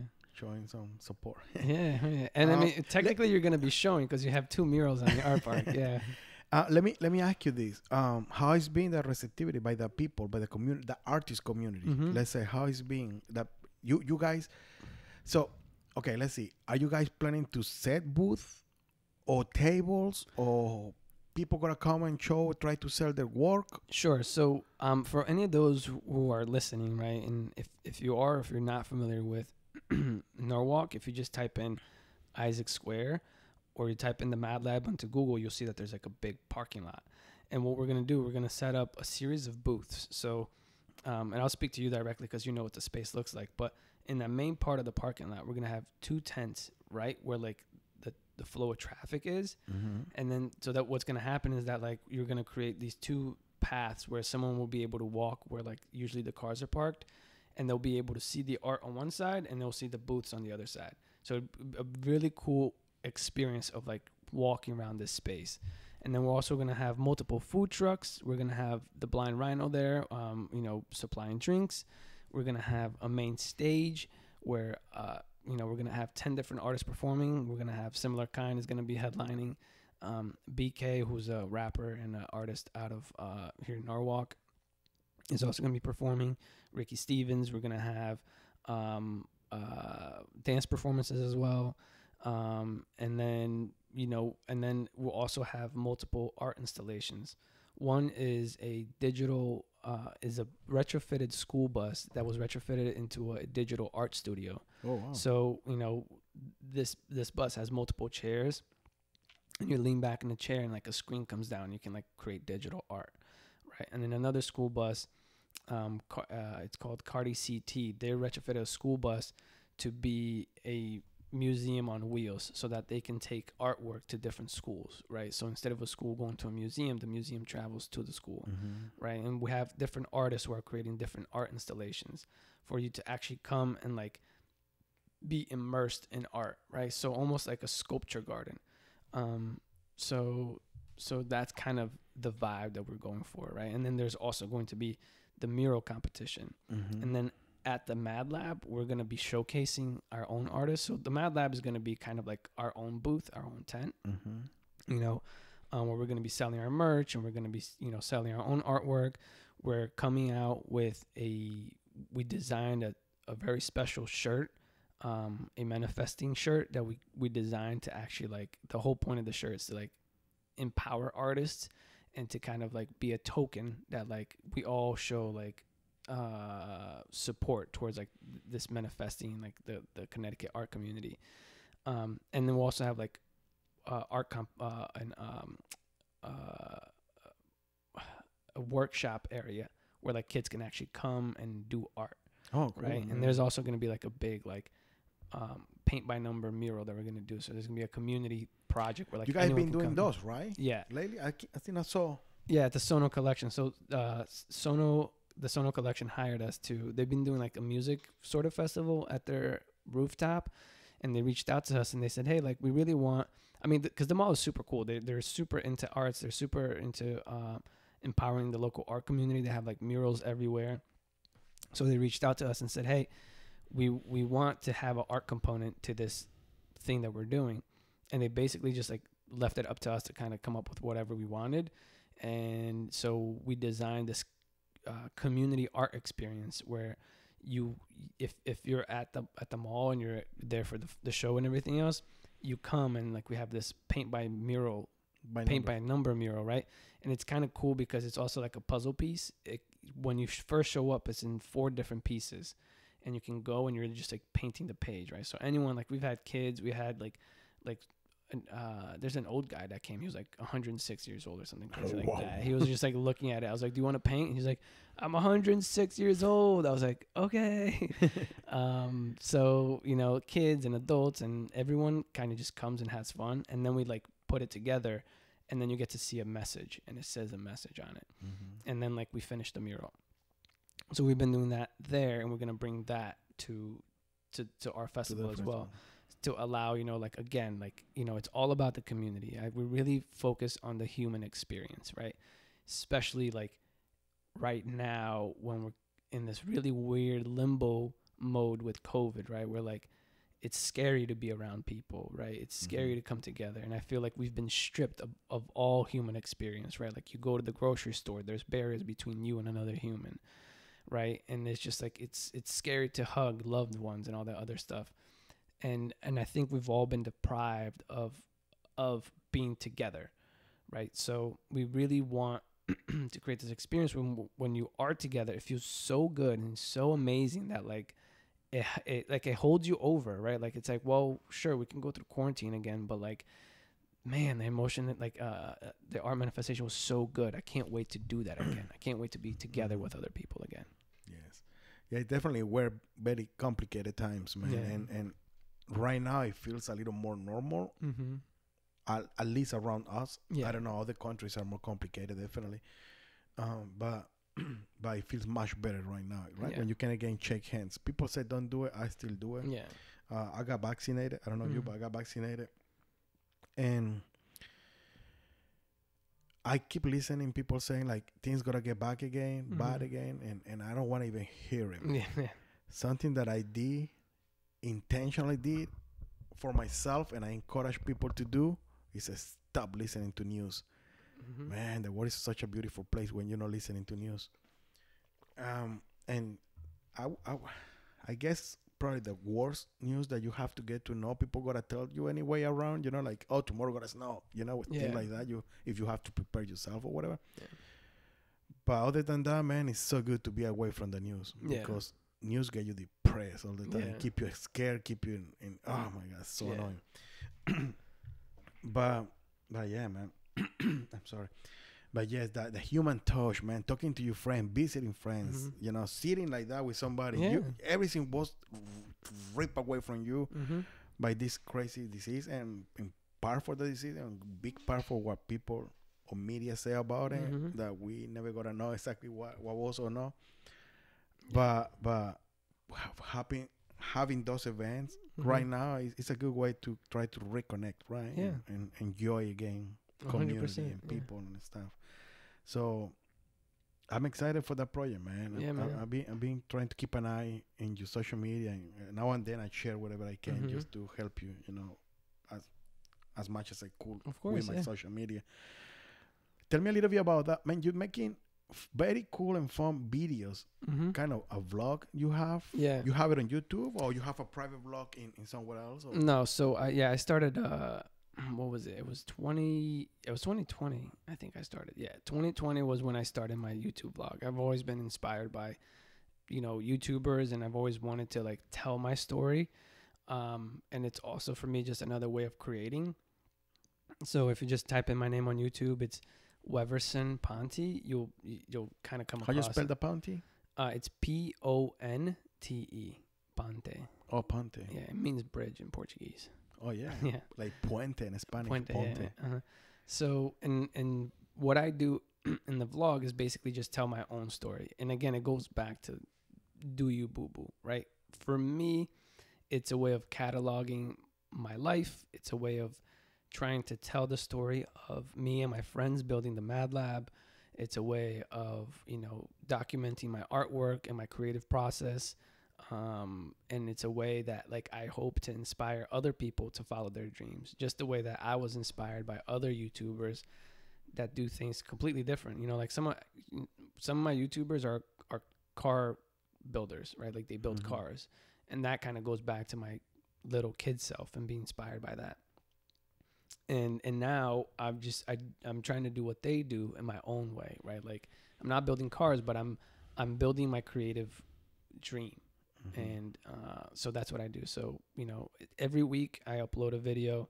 You know, so I've uploaded videos about what we were doing at the Sono collection, the process of us designing and building these murals, and then showing us actually doing it.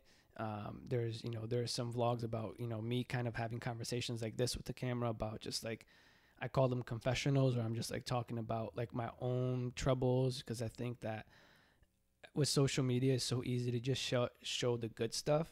And I've had people who like reach out to me and say, hey, like I love what you're doing, like you're very inspiring, like, you know, I hope to one day be able to do something like this for myself. And I want to show the other side as well, that like it's not always easy. I don't want people to think that like, you know, I have everything, that I've achieved all of my dreams, and that like my life is dandy and it's perfect all the time, right? So it's a vlog of just kind of showing people, trying to be vulnerable and showing people, you know, something personal to me. Like, hey, this is why I'm at, this is who I am, this is what I'm doing. Cool, man. Yeah. That's very important. Very important, because you're right. Now we got so accustomed to the idea that when we see a photo on Instagram of somebody, we assume, oh, they got the perfect life and my life sucks, right? Yeah. Of course, I'm kind of a little safe of that, just because I grew up outside of that world. You know, I'm much older. For a lot of young kids, they see the world, and they see the world that is being portrayed by the people they follow, you know, their role models or whatever, the people that inspire them or they love or whatever. And they feel like, oh, my life sucks because my skin doesn't look that smooth. Or, I don't know, I don't have that car. Or I don't know all these people that they're hanging out with and you know, all of that. And it's most of the time, it's just a fantasy, you know. It's a fantasy world created by that one moment, that one picture of the food. It was actually 20 photos. That selfie that looks so beautiful is actually 45 photos. It's not one photo that accidentally she took of herself, or he took of himself, or they, or whatever it is. took of themselves is actually a bunch of photos with different tries, different angles, different poses until you finally got that one that you like, and then you retouch it, and then you clean it, and then you put a filter, and then you put it on social media. And you kind of put a title there or whatever, a description as a, yes, here, killing it as always. And in reality, all of that is so fake, but it's being sell every day so much to other to people, to watchers, that make us believe that's true. That moment, that instant, it was true. A special moment, when in reality it's just a very filtered moment. So it's good to see the other side also, because again, circle back to what we were been talking. Many people have dreams or have goals or have this this life they want to pursue, but they look everybody posting, feeling like it's so easy for them and so hard for me. It's not like it's easy. It's just that you just seeing that instant again. But when you have the opportunity to present to the people the struggle, and people can see it or listen to, like, it wasn't easy to do this. It was a lot of work to get to this point, right? So when people see it, it's like, oh, okay, so it means I have to put the work. Oh, it means that I might fail, but it doesn't mean I'm a failure. It's just part of a process, and I just have to learn and keep moving forward. And I have to have dreams and goals and like, once people see that all the part of the work, it might be more encouraged to try to do their own, right? And I mean, and that's happened with me. Like, there's some YouTubers that I follow, and then like, because like I almost use them like, and this is like a slippery slope, right? Because you don't want to compare yourself too much. What I learned is that like you want to be inspired, but you don't want to imitate, right? So, because like it's hard because it's kind of new, but like if you think about it in the aspect of like sports, right? Sports is like old, like this has been around for a long time. So like you have a little kid who will like be inspired by like, Michael Jordan. Oh my God, I watch everything. I want to be just like Michael Jordan, right? So it's okay, but you also have to recognize like, wow, Michael Jordan works so hard. I don't know if you've seen like the documentary, right? Like seeing that to me is so inspiring, because it's like, that's what it takes, man. Like it takes like sacrificing, it takes dedication, it takes like, like being alone in a hotel room for days on end, like, and I think that like that needs to be portrayed just as much, because like, it's not just like, just like when you start a painting, it's not just thinking of what the painting is going to look like at the end. You have to go through the ups and downs to get to the end of the painting. So, there's been YouTubers that I'm inspired by, and I'll see everything. They got like millions of followers, and I'll see how awesome their videos are. And then I'm like, wow, like how come my videos are not like that, right? And now I've started to see some of the things that they shared, and it's like, wow, like to create this one video, like this is what I did. And it makes me feel a little bit better, because I'm like, oh, okay, like that's a lot of fucking work. Like that's a lot of work. Like I don't know like if I can do all that work, but it's like, but if I choose to, maybe I can see that as well, right? If I decide to, like, it's almost like peeling back the book and saying like, this is how I did it, and it was a lot of hard work, but if you want to put in just as much work, like you will find your own version of success. It's not just like, oh, because you kind of did it, and it, like I used to think that like, like if I did something and it wasn't great, that means I wasn't good enough. Like that's been something in my life where I felt like, like playing soccer, right? Like, oh, I played soccer for a little bit and I wasn't great. That means I shouldn't play soccer because I'm not good. Or when I used to skateboard, and I wanted to be a professional skateboarder, and like I just kind of skateboarded, and I was like, man, I'm not good enough. Like I'll never be great.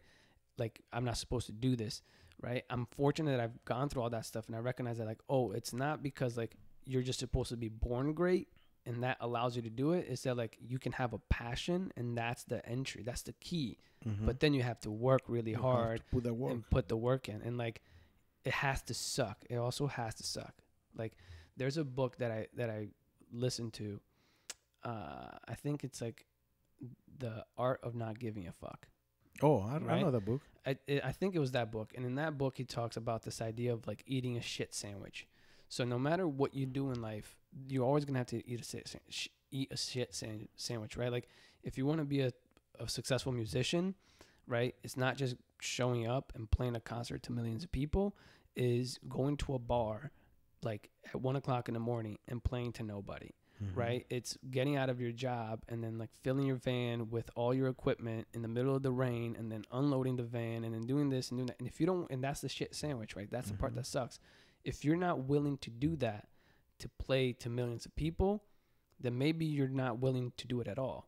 Right? So it's like in my case, you know, like I didn't know I had to eat a shit sandwich to do all those things. Right? And now today I recognize that, you know, like if I want to turn Norwalk into the art capital of the world, if I want to be a successful artist, well, then I have to work my job. I have to save some money.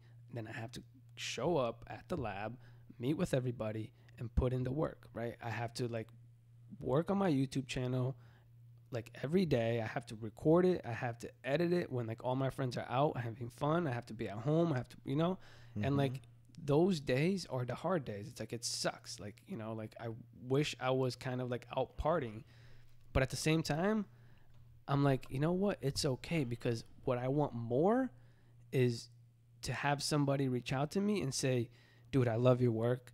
I'm super inspired. Yeah. I want to do, like, you know, like you inspired me to go. Like, that's what I want selfishly for me. Right. So, yeah. Yeah, man. It's like there might be chest sandwiches or sandwiches of shit or whatever. But when you look back, they taste good, man. Yeah. You know what I mean? It's one of those. Yeah, they tasted miserable. They were horrible moments, but so worth it when you're now here and looking back and seeing all that you went through. I feel like I wish we probably could start that more. I don't know if it's happening. I don't know what to say. Like I created it. It's just part of this conversation coming out of my mind. But I feel like at this point, man, celebrities should feel the necessity to showcase more the real world to their fans. Like suicide, right? Committing suicide is so enraged all the time. Keep moving up. I don't know how it keep moving up. When gotta stop? When it gotta come down? Those numbers, right? Big part of that nowadays have to be with social media, right?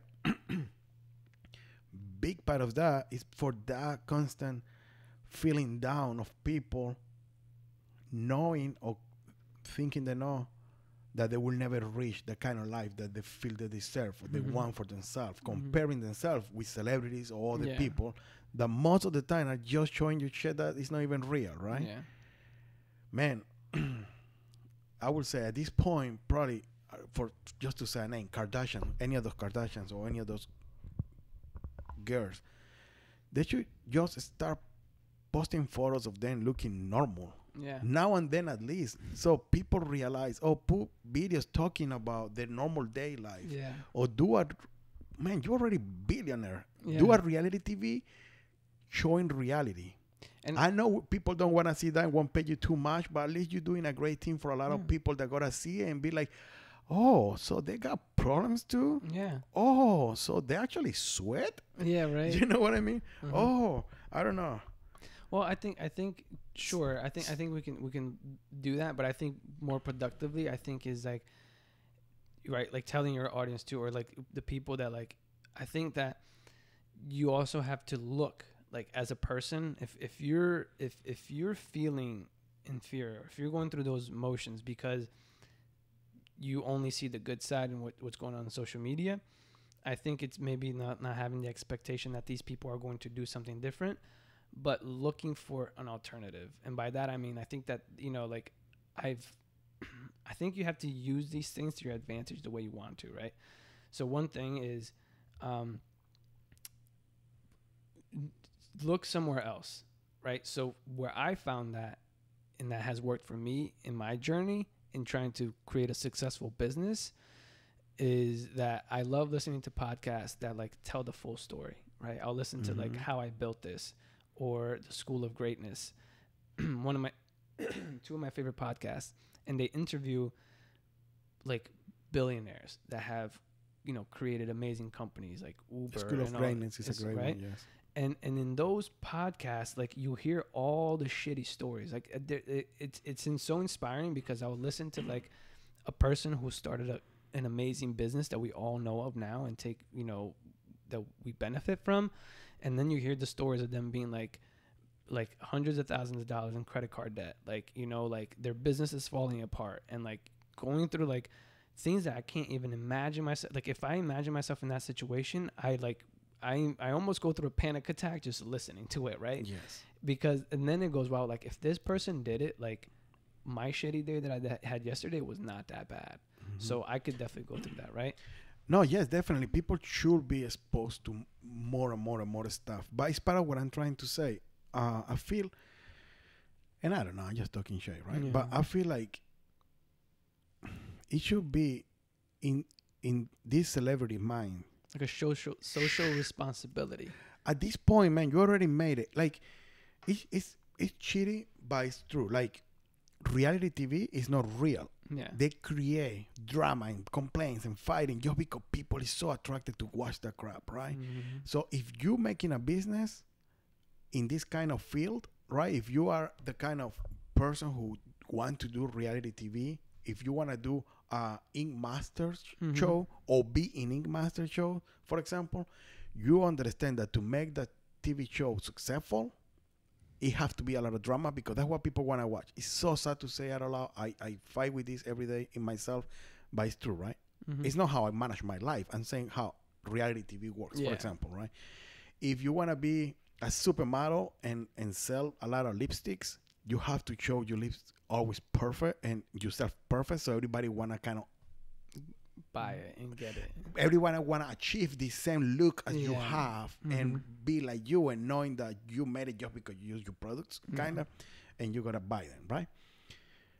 Okay, I understand you doing that for your business, but once you cross a line that you're already so rich and so much money, so successful and all of that, you don't need to destroy yourself or destroy your brand. Mm-hmm. But at least take some time to show people that you also have flaws like times. You're human. You are human, and you don't need to be so perfect to mm-hmm. be perfect. You know what I mean? That you can just be a normal being, human being, and still be loved and still be successful and still, you know what I mean? Yeah. Belong to a great world. Mm-hmm.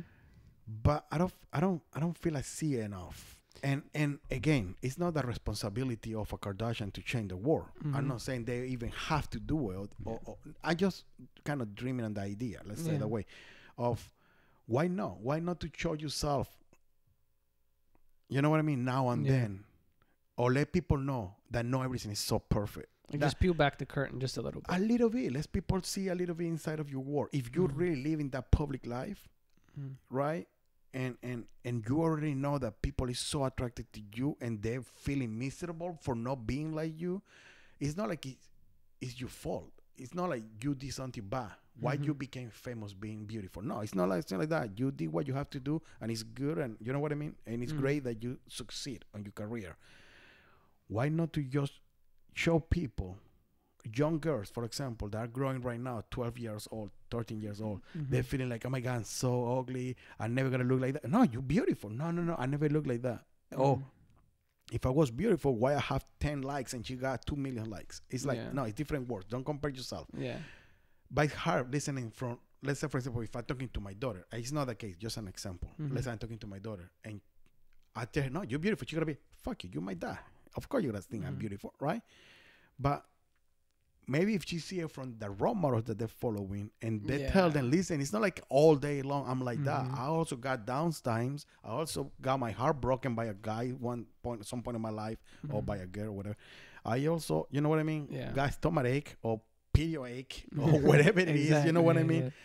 You know what I'm saying? Like show them a little bit of the real world so they realize like, oh, so they're awesome, they're amazing, but they also went through shit to get to that point. Exactly. And they also live normal life where they, you know what I mean? They're not, it's not like they're special. It's not like they're so special, so, and I'm shit. Like that's the point, you know? Again, it's not about giving trophy to everybody. It's just showing people the struggle is part of the succeed. Yeah. Not everything just come. So if you're trying to develop yourself and succeed in life and you go through a struggle, don't feel like, oh, why they didn't go to a struggle? They just have beautiful pictures and they're perfect. No, they went to struggle. They just not want to talk about it every day, but it's there. Yeah. And you're completely right. And those shows like School of Greatness, Yeah. School of Greatness is a great podcast because he interviewed all those millionaires or billionaires that succeed now, but they've been through a lot of Yeah. Like it was problems to not get easy, there. Yeah. Yeah. I mean, sometimes I listen to that stuff and I just hear like the struggles. It's like, wow. Like so many people who came from nothing and like just worked really hard and, you know, and did something.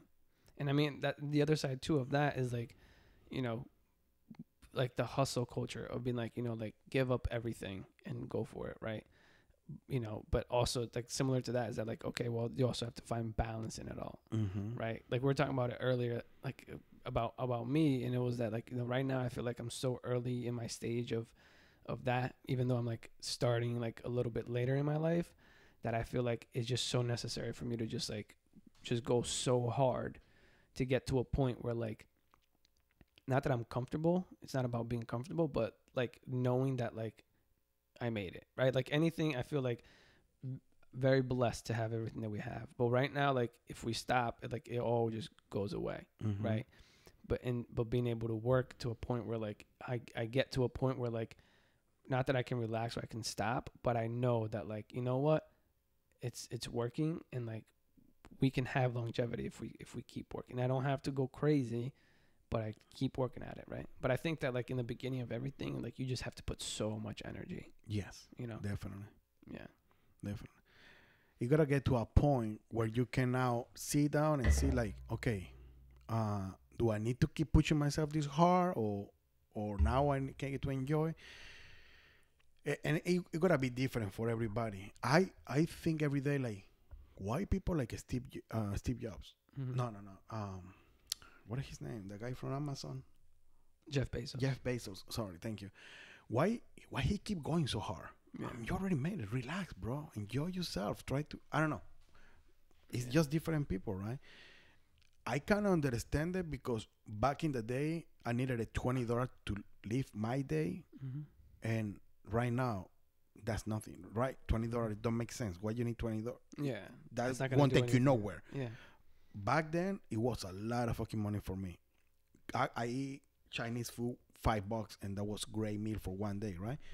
When you struggle, you wanna overcome that state, and every step when you overcome, now you get accustomed to that moment, and then you overcome that, and you always striving for more and more and more. I don't know, that's human nature, I guess, but we always do it. Not everybody's like that, but some people do it. But again, you have just to stop and think for yourself. What is you, right? You got to define your own level, like of your own level, and you don't. What is important for you? Yeah. Because what it used to be important for me, or what I thought was important for me, like having a nice house or a nice car, I realize it's nothing. I don't care about it. I don't. Doesn't mean anything. No matter what I have, material, I have whatever I have material is for a purpose. Let's say it that way.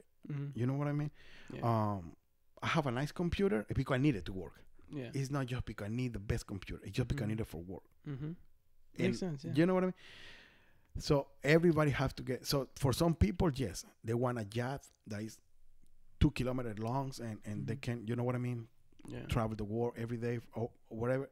For me, that kind of things are not important. It doesn't mean that they're worse or better than me. It's just different people. You just have to identify, right, yourself and pursue you, right? Yeah.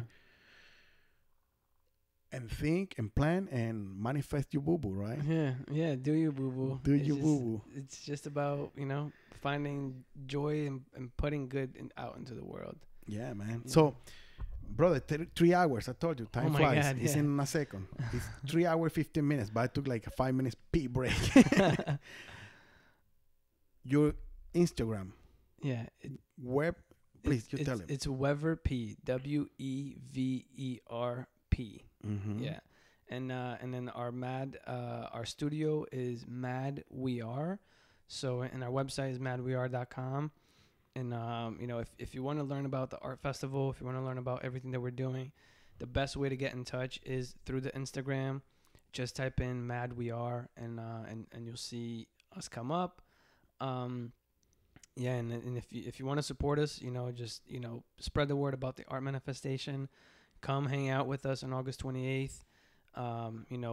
if you're following us on social media, just please share everything that we got going on and help spread the message, and just come with some good vibes and manifest your dreams. Awesome, man.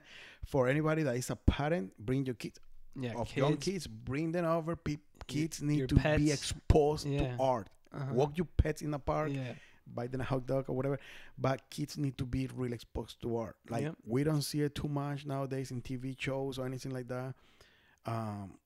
We need to kids exposure. Oh my God, exposed to art. Sorry, man. Yeah. Thank you, man. Thank you for coming. Thank you for the conversation. Of course, man. It's awesome. I love hanging out with you. I love hanging out with an artist that has paved the way and created something so magnificent for us in this local community. So I appreciate it so much. Man, I appreciate you. Thank you. Thank you so much, man. Fantastic, Good luck with the event. I'm gonna be there for sure. And please, everybody, come and support it. We need this to happen and keep happening. Fantastic. Awesome, man. Thank you, brother. You're very welcome, man. Go and do what you have to do, brother. Will do.